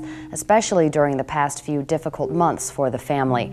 11:30 p.m., Steven leaves a message for his father and brother at his old law firm phone. So he literally left a voice message at his old company's law firm. I guess it was like an answering machine that they had, and he would leave a message there, which is crazy because he was fired, he quit. Why would he leave a message at his old law firm? But again, that could connect to why Steven did the things that he did. And in the message, he said his family was in heaven. Police do believe that by this time, Cheryl, his wife, might have passed, but his family, his kids, were still alive. Later, we would find that Cheryl was found with blunt force trauma. Most likely, Steven used a weapon. Then, 11:30 p.m. to 3:45 a.m. on Monday, sometime between then, according to Steven's confession note that he left that police later found at their kitchen table, he claims that he tried to gather the children in the family van, which was parked inside of their garage. and try to end everyone, including himself, using carbon monoxide poisoning. Now, for whatever reason, Steven says that this didn't work and he ushered the kids back inside of the house.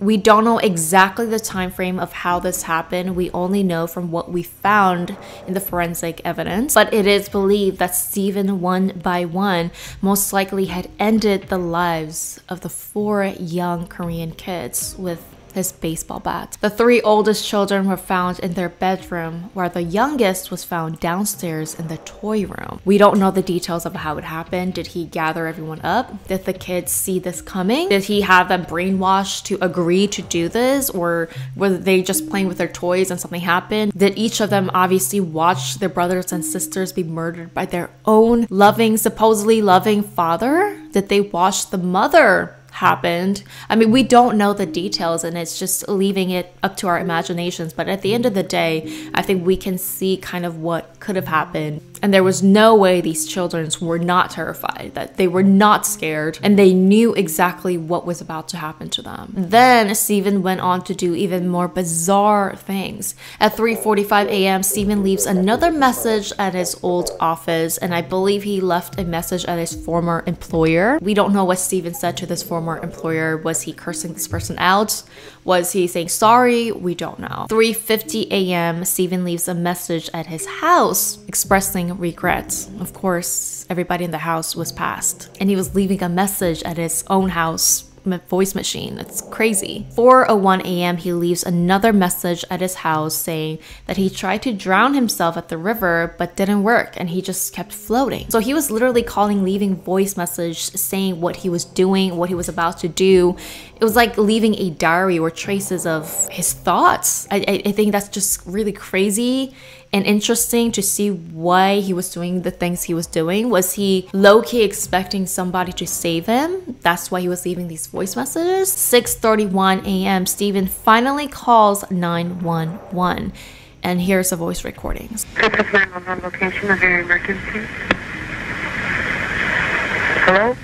Am I talking to Iowa City? No, this is what is the location of your emergency? Iowa City, Iowa. What's the address, ma'am? 629 Barrington Road. Please go there immediately. What's going on there? Finally, at 6:36 a.m., Steven is said to have deliberately crashed his van in the interstate, driving at a high speed, crashing into a concrete pillar, and Steven was found deceased. This news has shocked the town, the family, and friends.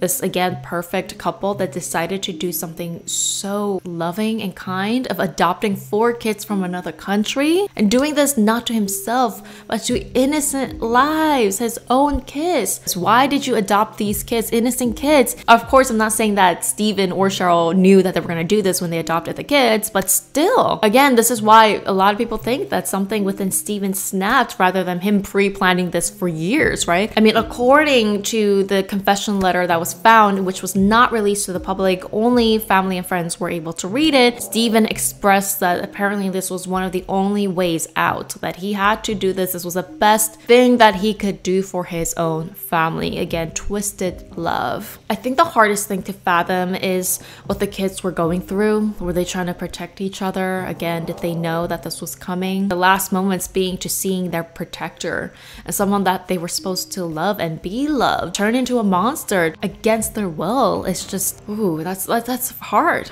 Again, they found a 4-letter handwritten note by Steven, but those who read it says that it was an apologetic letter with details of what he did in the last moments to his family, indicating that one of the main reasons of why he did this to his family was most likely due to the money in the trial. It's hard to imagine, but there are people who believe that, you know, if something happens to them, if their life is over, like they have to take the entire family with them. It's as if they don't see themselves separated from the family, that they are in one whole. It's either we all go down or we don't. Funeral was held for the entire family, and actually the next day, March 24th, would have been their 3rd child, Mira's 6th birthday. And according to the family's wishes, the entire family, the 4 kids, Cheryl and Steven, were all buried next to each other. Again, it's not my decision to criticize the family, but Sueppel's relative and family say that, quote, this is what they would have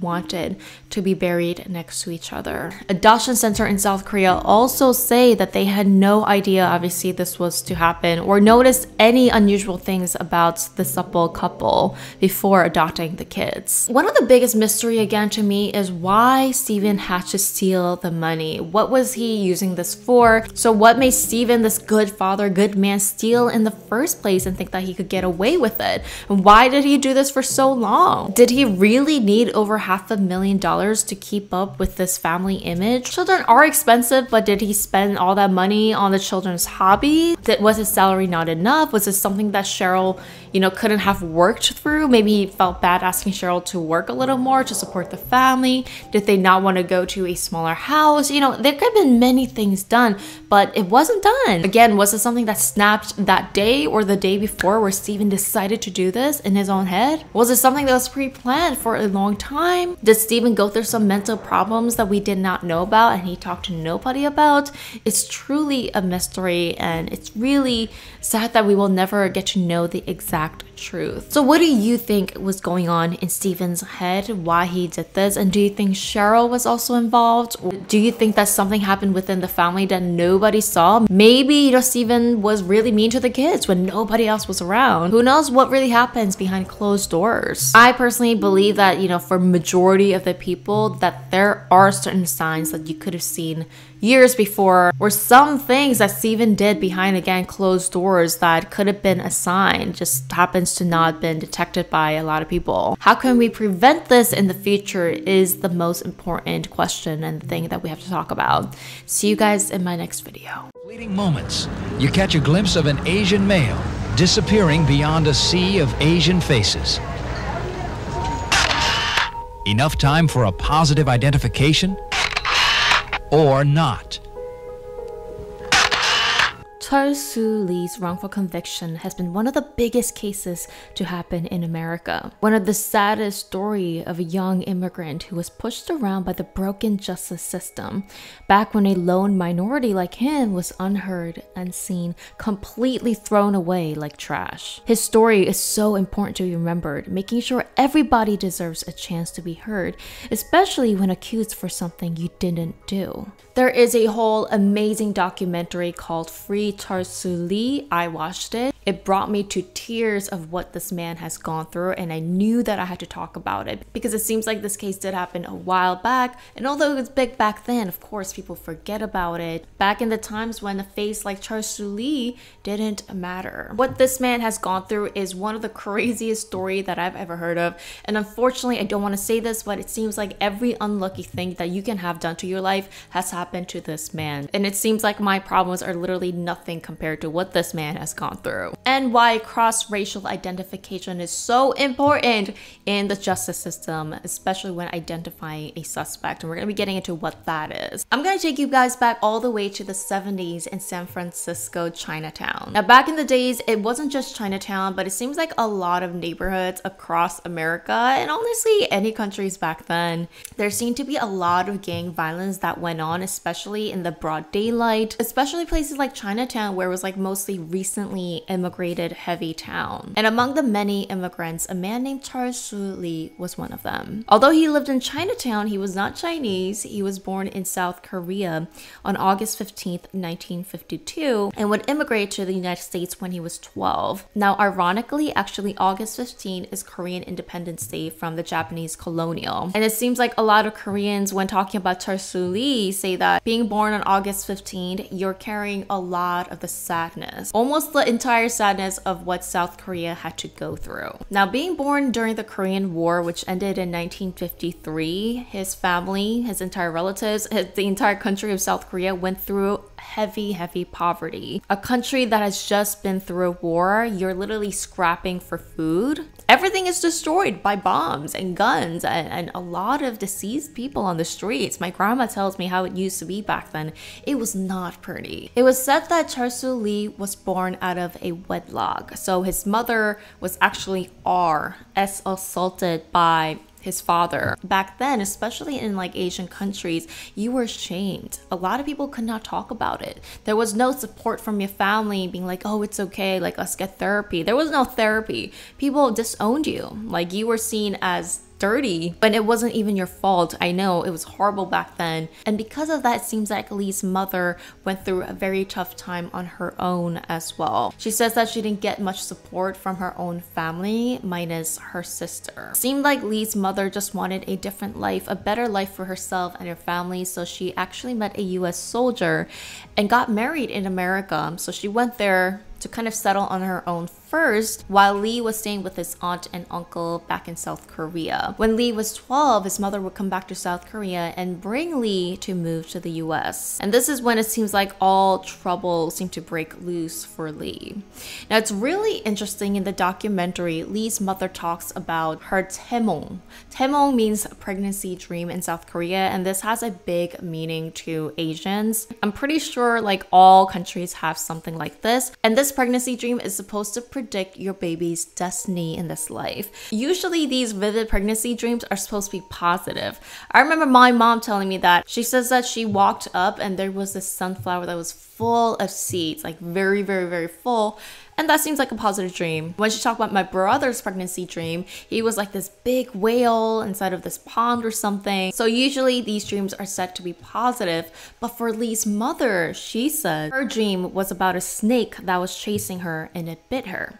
She was trying to get away from it and kill it, but the snake didn't die and it just kept biting her. So if you do believe in the whole dreams and spirituality, I just thought that that was really crazy, and how you might think that dream coincided and what that meant for Lee and his life and his destiny. So when Lee arrived in America at the age of 12, he says that that's when he just became a rebellious boy. He didn't understand English, and 12 is like a very sensitive age because you're like about to be a teenager, and you didn't come when you were super young at like 5 years old when you're kind of forgetting about everything. And he says that he was admitted to a school that was Chinese predominant students. Actually, he was one of the only Koreans in the school, so there was not much Korean immigrants, at least in this town back then. Not speaking English fluently, he says that one Chinese student picked on him and they started a fight. They went to the principal's office. Principal apparently was taking the side of the Chinese student, and Lee says that he got so angry and he couldn't express himself because he didn't speak English well enough and started to literally kick the principal. Principal then called the police and tried to charge Lee with assault or battery,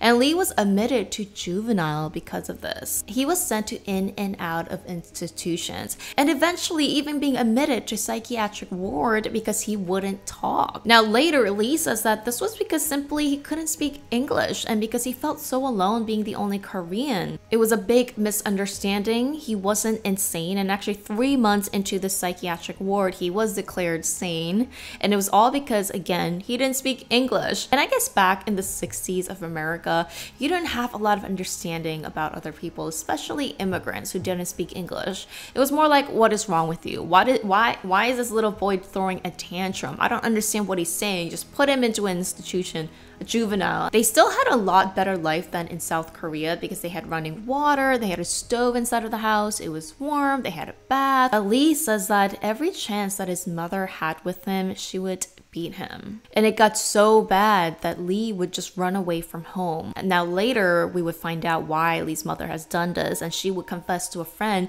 that because Lee was born out of wedlock and being Lee's mother low-key hated her son. She says that every time she looked at him, it reminded her of that trauma. It must have been difficult for her and messed with her mind, but at the same time, Lee was an innocent child himself and he needed the positive guidance, and nobody was helping him during these crucial times. At one point, Lee would even go in and out of foster care homes. Because of all these troubles, Lee never got a proper education in school, but he did grow up, and in 1973, he finally became 21 years old. Among the people that Lee knew, they describe him as a quiet, friendly guy. He was also only 5'2", so he wasn't a big, intimidating man at all. Now, by this time, being 21 years old, he had to get a lot of odd jobs. At one point, to make ends meet, he even became a bar girl for a strip club, or I guess in today's translation, that's like a promoter that stands outside on the street to get customers. Now, this is when the story starts with Lee's crazy life story. One day, I guess Lee was in his break time and he was in the back room of this club that he worked at,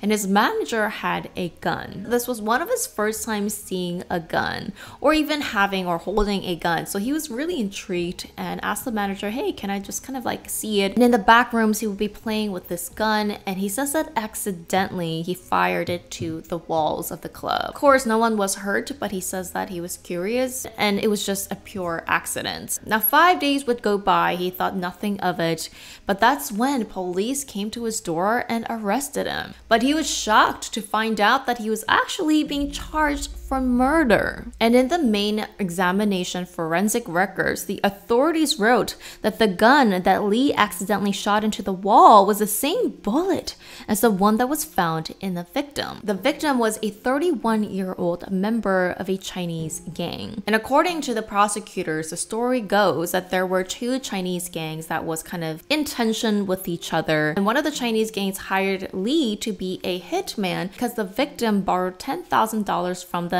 and he never paid them back. Because of this money situation, and Lee was hired, a Korean man was hired by the Chinese to do the deeds. But the main evidence that they used was a lineup of the suspects, kind of like how they used to do back in the days in the movies. And Lee was number 5 in the lineup, and you see there's different Asians. Like, honestly, even me looking, I'm like, they kind of looked similar. Like me as an Asian saying that. The gun was actually pointed right at the witnesses.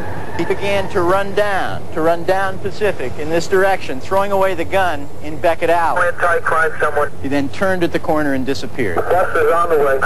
All of that confusion, all of that trauma, 3 seconds.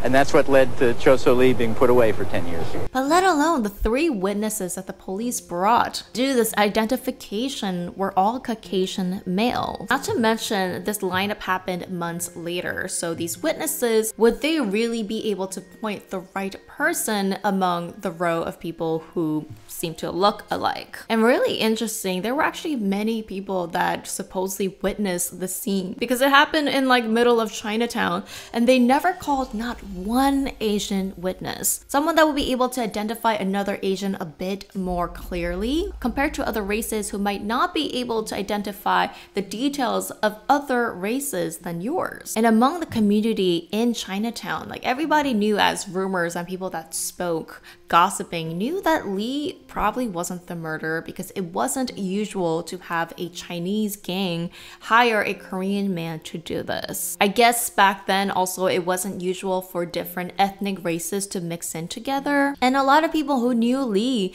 just knew that he was not that type of guy. And I was surprised to hear that back then witnesses also couldn't come forward because they were being threatened by other gang members, and being involved in something like this would just bring trouble to your family. Lee of course thought that this would be all a misunderstanding that would be cleared up, and he maintained his innocence. Lee says that even one of the officers who looked at Lee and said, yes, that Chinese man. And this happened multiple times throughout the trial with the witnesses and the officers, where they would refer to him as a Chinese man when he was not even Chinese, he was Korean. But of course, this was also back in the days when they didn't really care what ethnicity you were. If you looked Asian, you were Chinese. Most people didn't even know Korea existed. And frankly, racism played a huge role in putting him behind bars because he was found guilty of murder. Lee was now sentenced to the maximum, one of the harshest prison system in California. And he describes the prison system as one of the times when gangs were all at war with each other. And he was actually one of the only Asians, especially Korean, in this prison system. And Lee said there were the white gangs, the Mexican gangs, the African American gangs, and no Asian gangs, and he was left to fend for his own. And according to him, the prison system is so bad that he saw people get murdered in prison. For Asians within the prison system, the survival depends more on to avoid aggression rather than to take action. and 4 years would go by being in one of the toughest prisons ever. I don't even know what his mind was going through when you're just put into this hellhole and you didn't even murder anybody, you're innocent. And on top of all of this, Lee's case would take one more turn. In prison, Lee got into a fight with what they call Aryan Brotherhood. The story goes that the man, another prison mate, secretly had a knife and tried to attack Lee first. Lee, in self-defense, got a hold of the knife and ended up attacking him. What happened then? He grabbed me. And only time within the prison system, anybody who get grabbed is when somebody trying to stab another person. That's when you try and grab somebody. Now, when Morris Needham grabbed you, why didn't you just run away? Coming down self-survival, you know, there's no place to run within the prison system. And like I said, everything just happened very too quickly, really too trying to analyze what was happening at the time. Chol Soo Lee was convicted of first-degree murder in the Needham case. So now he had another murder charge on top of him. Getting a second murder charge inside of prison meant that he was to face the death penalty. And this was going to be even harder to fight now that he was already in the prison system anyway. This lovely lady is Ranko. She was said to be one of the real friends of Lee. She knew him from Chinatown and they were just platonic friends, and Ranko had one of the most angelic personalities and hearts ever. She knew that he was not a murderer and just felt in her soul that it was so unfair for someone like him to go through this. She would play a crucial role in getting help for Lee and spreading the word, and she would send letters back and forth to Lee to give that glimmer of hope to him. Now, a Korean journalist of Sacramento, his name is K.W. Lee, heard about the story of Chol Soo. Being Korean American himself, he knew that he wanted to fight for discriminations in America. He went to prison himself to actually meet Lee, and hearing the stories, the trial papers, he knew right then and there that this man was innocent. When he met Lee, he described him as someone very good looking,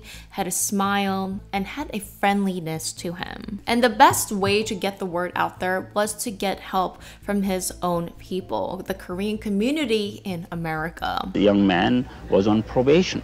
You see, it was an easy picking, you know. You know, it didn't look good for you anyway when they came for your arrest. They said you had 41 rounds of live ammo, you had a .357 Magnum in your room, and you were on probation for felony theft. Is that a different issue, or, No, you know? I mean, it is a whole different issue, you know. A lot of people say I was not an angel on the outside. At the same time, I was not the devil. But whatever I was on the outside does not justify to frame a person to put him in prison for murder he did not commit.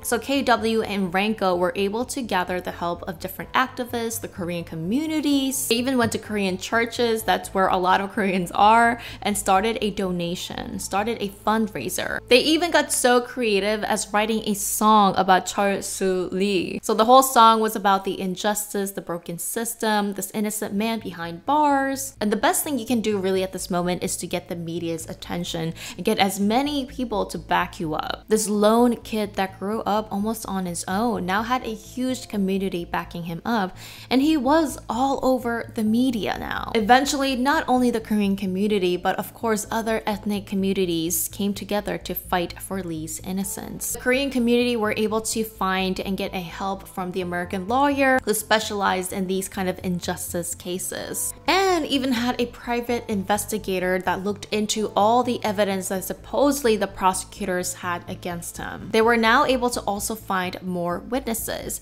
It was actually another Caucasian man. They were able to put him through hypnosis. Now this happened now a couple years back, so he's not gonna remember. But this man went through the hypnosis, saw clear images of the memories back then. But you have seen Chol Soo Lee since then? Oh yes, oh yeah. Was he one of the men? No, he wasn't. You're absolutely certain of that? I'm positive. And he testified in court to try and get Lee a new trial, saying that no, the man that he saw was not Lee. And back then when the case actually happened, the media reported that the victim had a bullet hole behind the back of his head, when in actuality in the autopsy he was shot in the chest. So there were so many details that were missing that just people just scanned through and didn't care about. So with a lot of support, the court did award Lee a new trial 6 6 years later. But remember, Lee killed another prison mate, and that trial was now starting in 1979. And the knife belonged to the other prison mate, and it was himself against the prison mate and who was to die. And Lee claimed in the documentary that when he first went in for the trial and he saw the faces of the juries, he was really worried because it was like the injustice system playing around with him again. I guess what he meant by this was that he did not see any other minority or different faces in the juries. It was mostly similar race juries. Although now he had a lot of support that came to his trials, Lee was ultimately found guilty of the murder for the prison mate and sentenced to death. Now, I guess this is a different prison where you have to be. You're literally waiting death row alone. Really tricky, but he was on death row, although he did get a new trial for the first murder case, the Chinatown murder charge. But he still, again, technically had to be on death row, and he would spend every single day in the death row prison system for 3 years. Lee says that he waited every day for his mother's letter. And in one of the letters that he got, his mother said, "You caused us nothing but trouble in my life." 3 years into death row, he finally got the day for the new trial. And this time, the lawyers wanted to emphasize, especially in the media, that Asians do matter. That not everyone looks the same and have the same life, and that they deserve a proper trial. But first, they were able to go back and prove that the bullets did not come the same revolver gun. I don't know much about weapons, but they called it class characteristics of the bullet, that it didn't match the original gun that Lee actually had. So this was also overlooked during the first trial. Going back to the 3 witnesses, this was also questionable. Now, one of the witnesses that was called to point out Lee during the suspect lineup was actually a juvenile guard a few years back. Because the community was so small, it so happened that Lee was one of the only Asians at this juvenile place that the guard used to work at. So the guard did know Lee. This could have caused him to be biased. The second witness also originally said that the suspect had no mustache and was around 5'10". Char-Soo had facial hair and he was 5'2". Lee's lawyer at the time described this as cross-racial identification, where another race tries to identify the suspect of another race, and it's proven to be pretty inaccurate because it is harder for other races to see another race in a very accurate, detailed description, which I also kind of agree with. It is easier for me as an Asian to distinguish and remember the faces of another Asian. You're most likely to notice something of similar race and similar characteristics as you,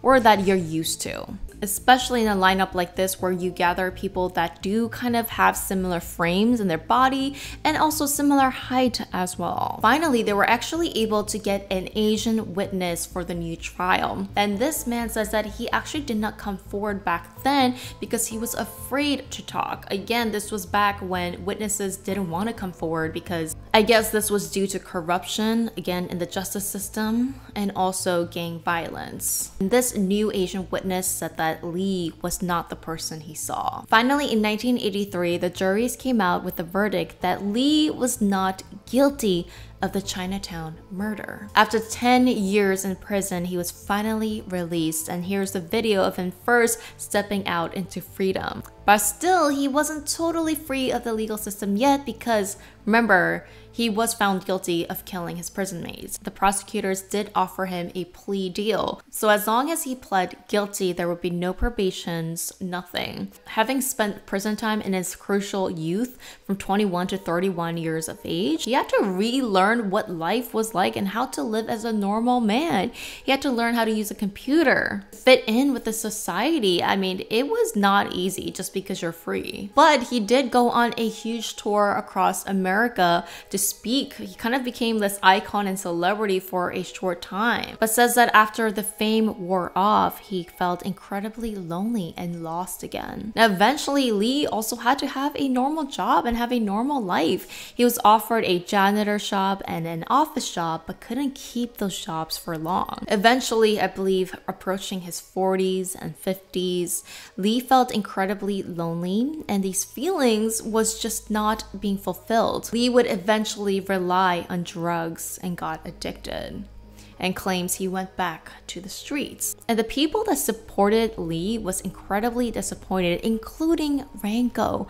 the girl who was by his side all this time. Now, she claims that one night Lee came pounding on her door asking for money, actually demanding money so that he can go and buy more substances. And since that incident, Renko says that she was so hurt by his actions, by her standing beside him for all these years and acting this way to her, she wanted to cut him off. In 1990, Lee would go back to the prison system for 18 months on a drug charge. And in 1991, Lee would join or hang out with a Chinese gang for the first time. He was actually hired, like really hired this time, and was ordered to do this arson job. He took the job because he needed the money to get more substances, and he went to burn somebody's office or some kind of a building, and it actually backfired on him. He tried to put this building on fire, but the fire caught onto him.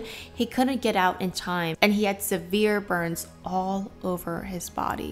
Again, the community felt betrayed by Lee, that after all these efforts that he would just go back to the streets, especially now actually being involved in a gang. But I believe for this, he did have a deal that he would become a witness to the gangs that hired him, and he, I believe, didn't serve any prison time. Now fast forward, Lee was in his 50s now, in the 2000s. And by then, in his 50s, he did finally come out clean and wanted to really change his life. And Lee says that he's thankful for the humanity and unconditional love he received from others. Among the great pain he had to go through, something he did not ask for. And he really wanted to speak for the prison system and the justice system and how it must be changed. And in 2013, he passed away from complications resulting from his arson injuries. Which also means that the real killer of the Chinatown murder is still out there. That guy was never caught. And this guy, Lee, had to pay for all of that. And I do believe after this case, a lot of things had changed, especially for the Asian communities, the minorities, the ethnic groups, and that whole topic had to be discussed for there to be a real change. It is really unfortunate that Lee did have to later in life go back to the streets and not be able to live a true freedom life. I think he has been so traumatized and damaged so bad that it was hard for him to go back. And the story really does emphasize the importance of representation. So let me know what you guys have thought about Chul-soo Lee's story. If you have watched the documentary or heard about this case, leave a comment down below. Thank you so much for watching, and see you in my next video.